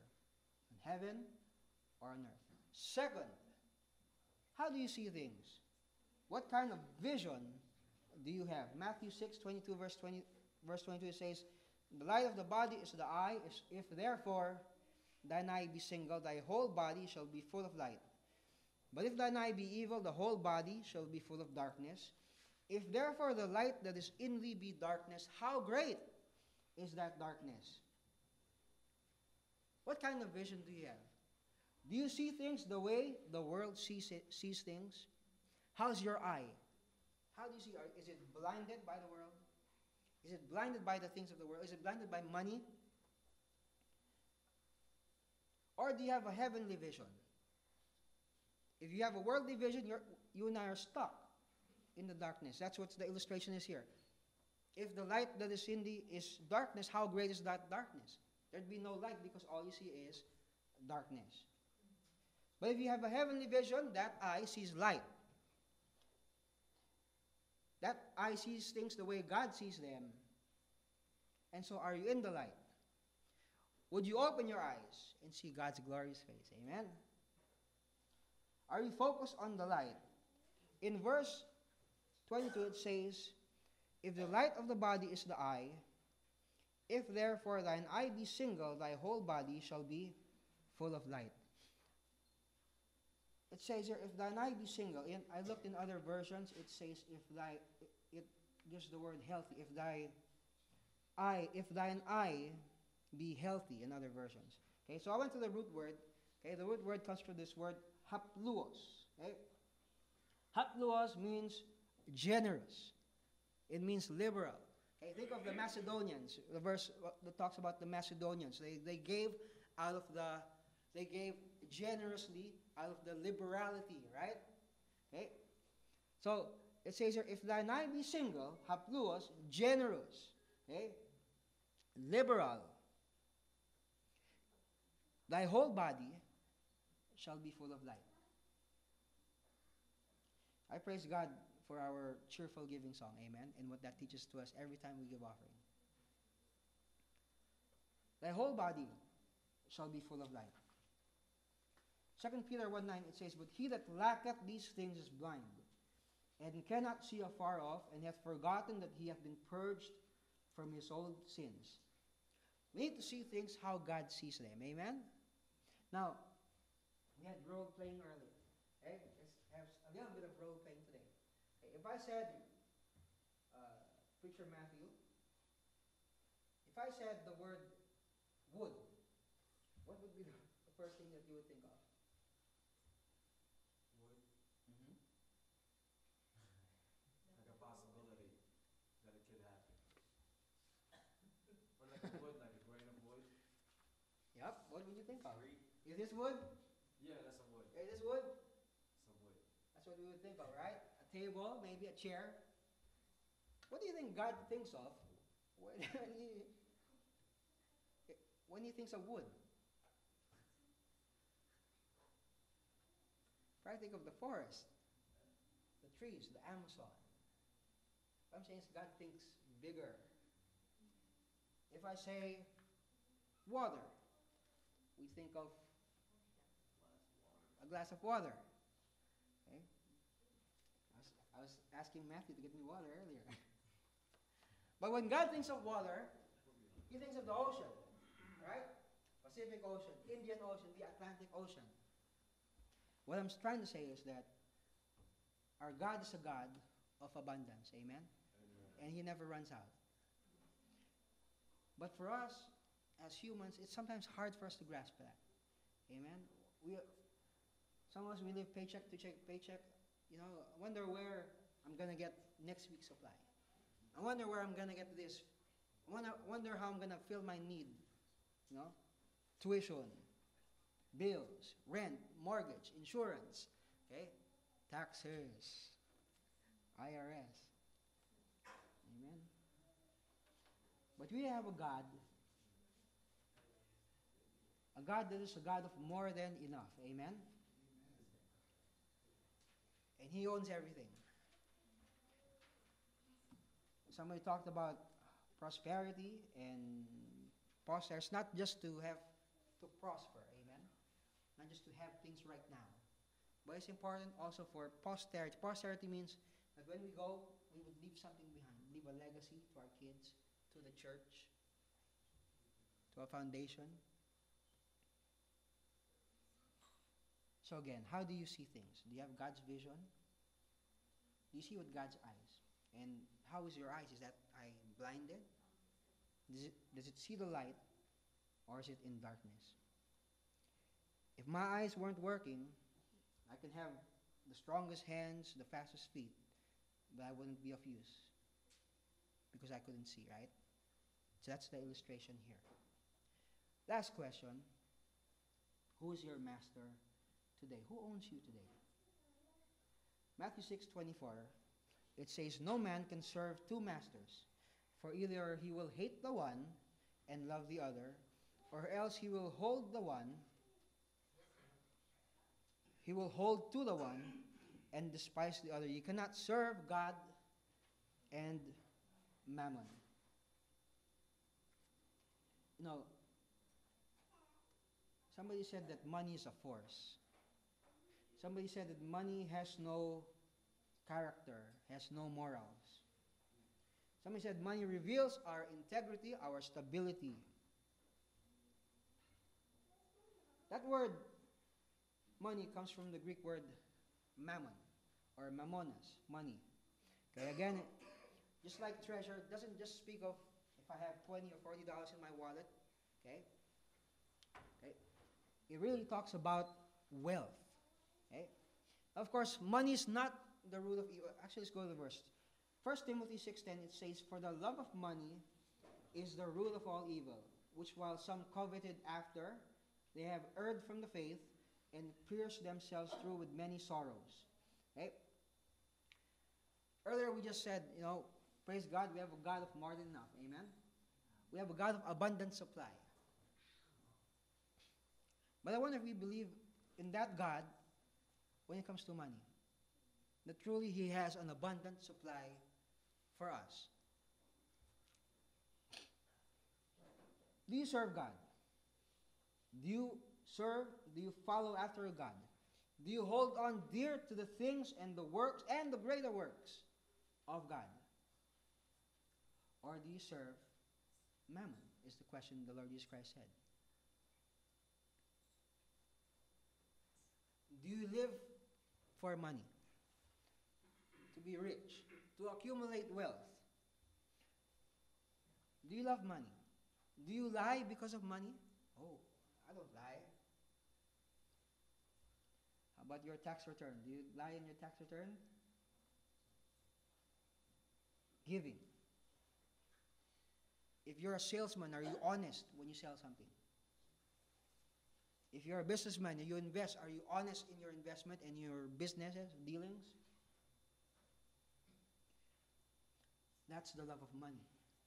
That's what the love of money can do to even us, some of the hardest working Christians. It's a beast that we all deal with. So what is money? Somebody said money is a tool, so we can buy stuff, so we can provide for our family, so that we can give to the church. Bible says it's a test, right? Got to be good stewards, good managers of what God gives to us. According to the Bible, I think it's a testimony. It reveals who we are. It's tax season. For us that work, what did we get recently in the mail? What's that paper we get? W-2. And the W-2, it says what? What does the W tell us? How much we made, right? I think for most of us, we probably made more than last year than we made the year before. Because you get a raise.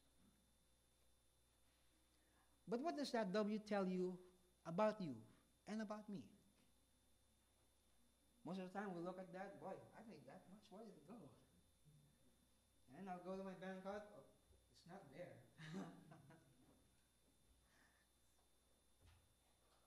Money is a testimony. What is money not? Okay? I'm not sure how much time I have, but I'll just give the verses. Okay, what is money not? Okay, so money is a tool, it's a test, it's a testimony. What is it not? Okay, it is not a measure of self-worth. Okay, Deuteronomy 8, verse 16 to 18. Okay, you don't have to go there.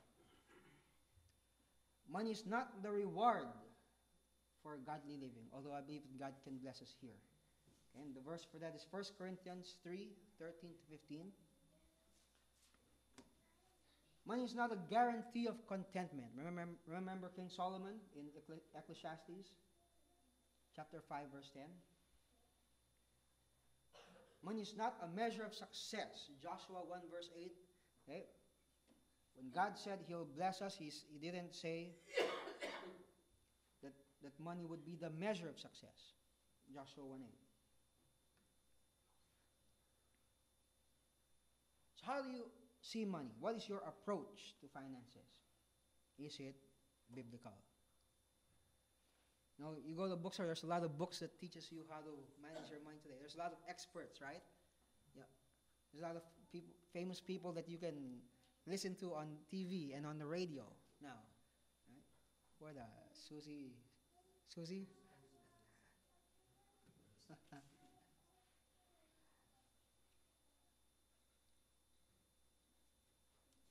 But we have to just go to the Bible. Amen? Now, watch movies sometimes, and shows on TV, those like suspense shows, CSI, those murder shows, thrillers and stuff. Usually, there's crimes committed. Usually, it's because of money, right? And usually, the heroes in these movies or these things, basically they follow this principle where you just follow the money. Follow the money, you catch the crook, right? Oh wait. Where is your heart today? Follow the money. Amen. Ephesians 4, chapter 4, verse 5 and 6 says, one Lord, one faith, one baptism, one God and Father of all, who is above all and through all and in you all. So God owns it all. Amen? The money is God's even before He put it in the offering plate.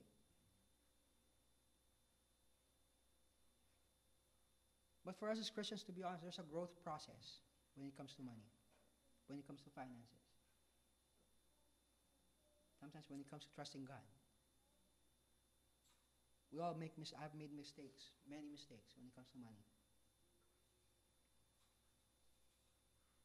Big amounts, small amounts, I guess the amount is not important. But what's important is, did I exercise my faith? Did I put my faith in action when it comes to God's principles regarding money? That's what I'm learning now. I praise God for the building fund. Through the building fund, God gave me some courage, okay, to not buy or indulge in certain things that I would have bought. 5 minutes more. Thank you. Now we have allowance that they give to us in Sunnyvale, in Silicon Valley. And I said, you know what? I don't need it. You know, I don't want to see it. Just put it straight to the building fund. So in conclusion, what is the condition and the motive of your heart today? Again, where's your treasure? What kind of vision do you have? Who is your master today? Matthew 6, verse 25, it says, therefore I say unto you, take no thought for your life, what ye shall eat or what ye shall drink, nor yet for your body what ye shall put on. Is not the life more than meat, and the body than raiment? What's the condition of your heart? Do you have a heart that's always anxious, always worrying? Or can you claim this verse in verse 25 and truly live a life, okay, that trusts God fully, 100%? It says in 1 Timothy 6:6, it says, but godliness with contentment is great gain. In Hebrews 13:5, it says, let your conversation be without covetousness, and be content with such things as ye have, for he hath said, I will never leave thee, nor forsake thee. Edwin Cole said, we sow to the future and reap from the past. You know, too much of something is never good, amen? Just like the light bulb, it works fine because the electricity is right. But if you put too much electricity, what was going to happen? It'll blow up or something, right? Or you might catch a fire. Contentment. Be content. Let's be content with what God gives to us, and let's simply allow Him to be our master. Amen? And in allowing Him to be our master, perhaps there we'll master our money and not have money master us. The love of money is the root of all evil. It's sad how Christians stop serving and fall by the wayside because they take their eyes off Jesus. They allow money to master yourselves. Again, do you lay treasures on earth or in heaven? Do you have a worldly vision or a heavenly vision? Do you serve the right master today? What do you consider is your treasure today? Where your treasure is, there your heart will be also. How do you answer this call? Amen. I believe that when God calls, our only response should be but to answer. Thank you.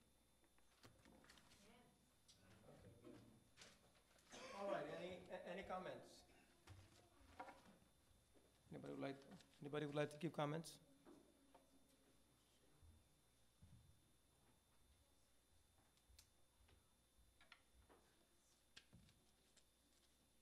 Does the body, or does the message agree with the text? Does the title agree with the major points? Do you find progression? Is his expository unit the right choice? What do you think? Is the title the right choice given the text?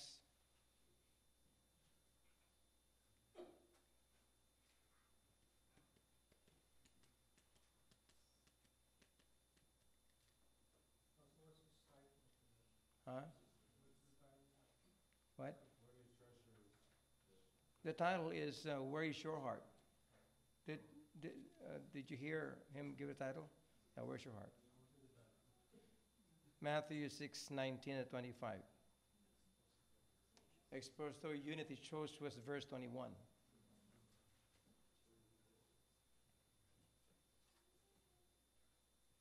Comment? Yes.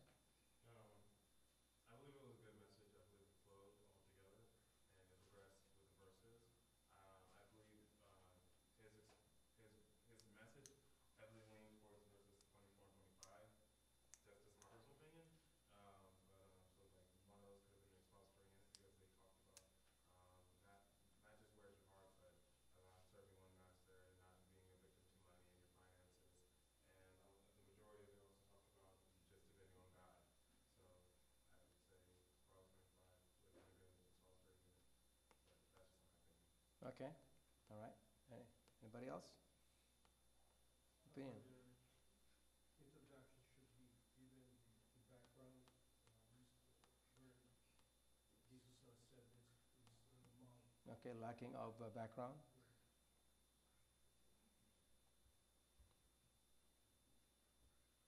Yes. I think also a little bit of background on what's happening in the context would have been a good framework to come from. At least kind of to put the passage, put us in there in the scene of what's happening. Mm-hmm. If the background was the Sermon on the Mount.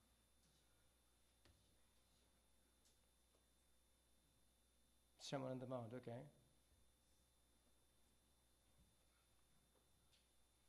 Anything else?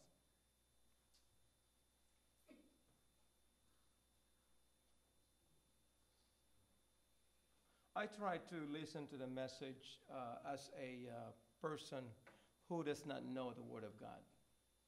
I think when you preach, you need to think of those people who do not have any background of the Bible. Would they be able to understand what you're talking about? Just like, for example, when you say, you know, lay up your treasures in heaven. Does a regular, normal, natural man understand that?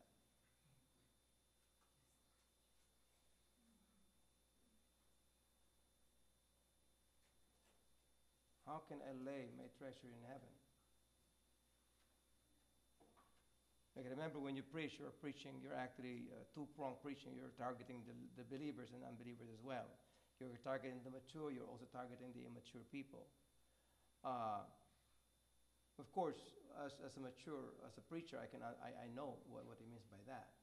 But I don't think there is enough explanation on what does it mean to lay up treasure in heaven. I think it would be much better if you give a lot more illustrations or examples on how you can lay up treasures in heaven as compared to laying up treasures on earth. What's the difference?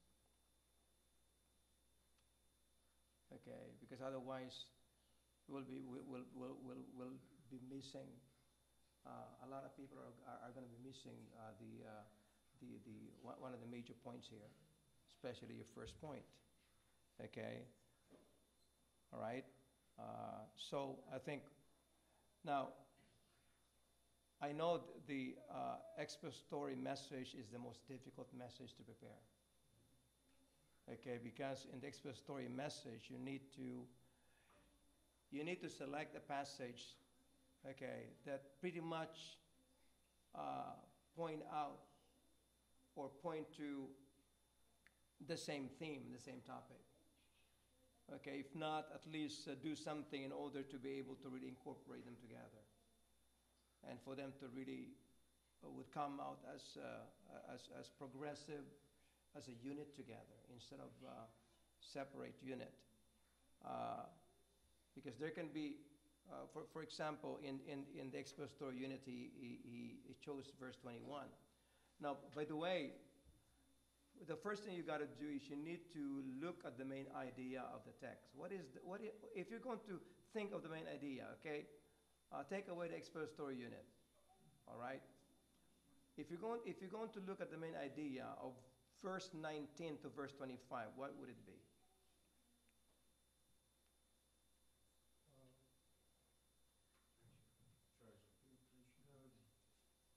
The priority of you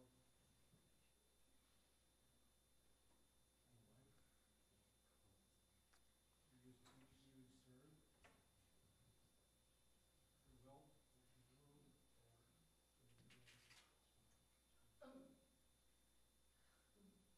What would it be? What would be the main idea of the whole text from verse 19 to verse 25? I think it's the effects of one's heart being set on the things on here on earth, as opposed to your heart being set on the things in heaven. The reason I say that is that in verses 19 and 20 it makes a comparison between the effect of your heart being set for things on earth and your heart being set in heaven.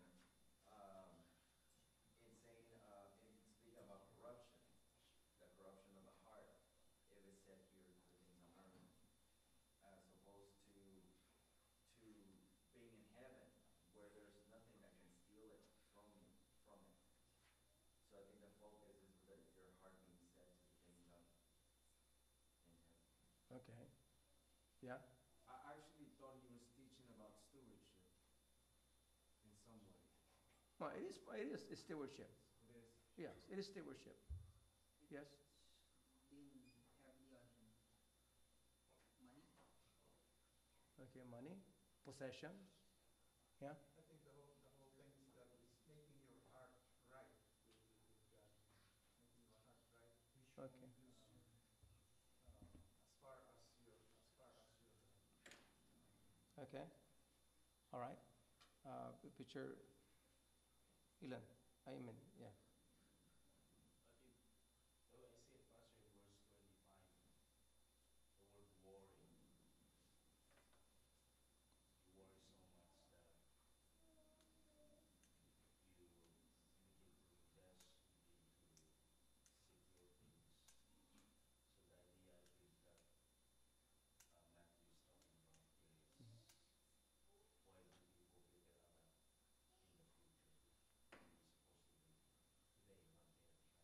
Okay. So he's focusing on Okay. Yeah. future instead Yeah. of trusting that. It's incredible how people really look at things so differently. Okay. All right. Now, if I'm going to consider the main theme of this, I'm looking at the issue of heavenly mindedness. Okay. If we're going to live our lives, are we heavenly minded? Are we mindful of God? Are we mindful of His will? Are we mindful of His grace? Are we mindful of His plan? Now, you notice there are three. There are three kind of look at the physical of man. There are three things involved: the heart, the eye, and the whole body. Not just the heart. Okay, the heart, and then the eye, and the whole body. The whole body referring to, serving masters. Okay, so it's not actually only referring to the heart, because the heart is only focused in verse 19 and 20. That's what I look at it. Okay, which is totally separated from verse 22, talking about the eye, which is totally separated from the verse 24, 25, talking about the whole body serving a master. So there are three ways. There are three ways of giving heavenly mindedness: with your heart, okay, with your eye, your focus, and with the way you serve and who you serve. That's how I look at it. Because in what you've done, it kind of detached the idea. You know, that's why I'm trying to look at the progression of the idea you presented here. I can't really find the progression. If I would, you know, if I would probably entitle this, I would, you know, how can we be heavenly minded? How can we behave? How can we be mindful of God in whatever we do? Okay, one, we need to be mindful of God. Okay, with our heart. Our heart. Okay, verse 21. We need to be mindful of God with our eye. We need to be mindful of God with our total being in service, in serving the true master as opposed to others. In that way, you can be able to really make it simple,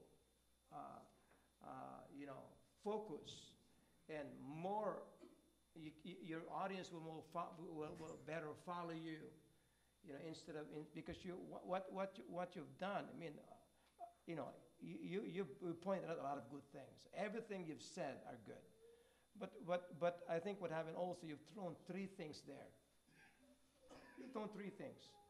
1, 2, 3, and when your audience go away, what among those three things are they going to remember?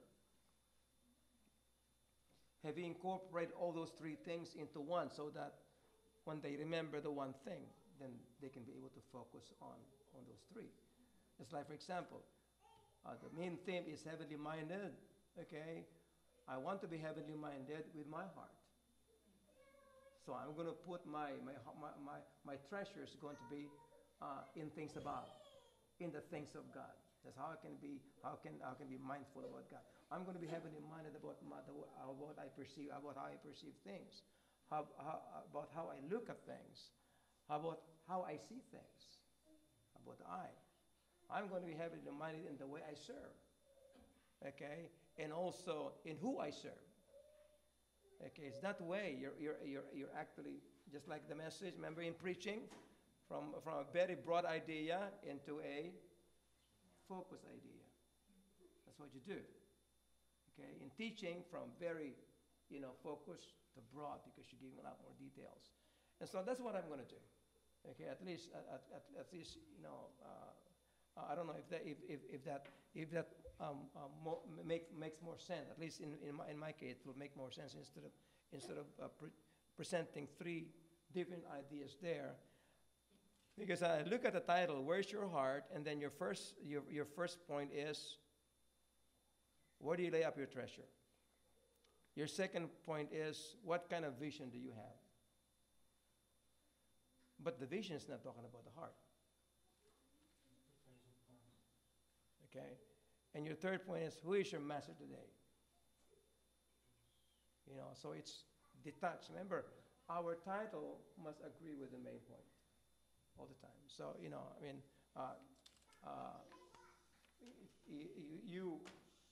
maybe that's what I would have done. Okay? All right. Okay, next, who is our next speaker? Jerome. Oh, This Sunday. this coming Sunday, Jerome? Sunday. And then? Who'll be the next one? I think it's Jeremy. Jeremy, the next one? Okay, Jeremy. Pastor, are they still doing the team? Is there a team for this month? Team? Like, No, there's no team. oh, okay. You have to select your own passage. No, Okay? no. Okay, God bless you. You're dismissed.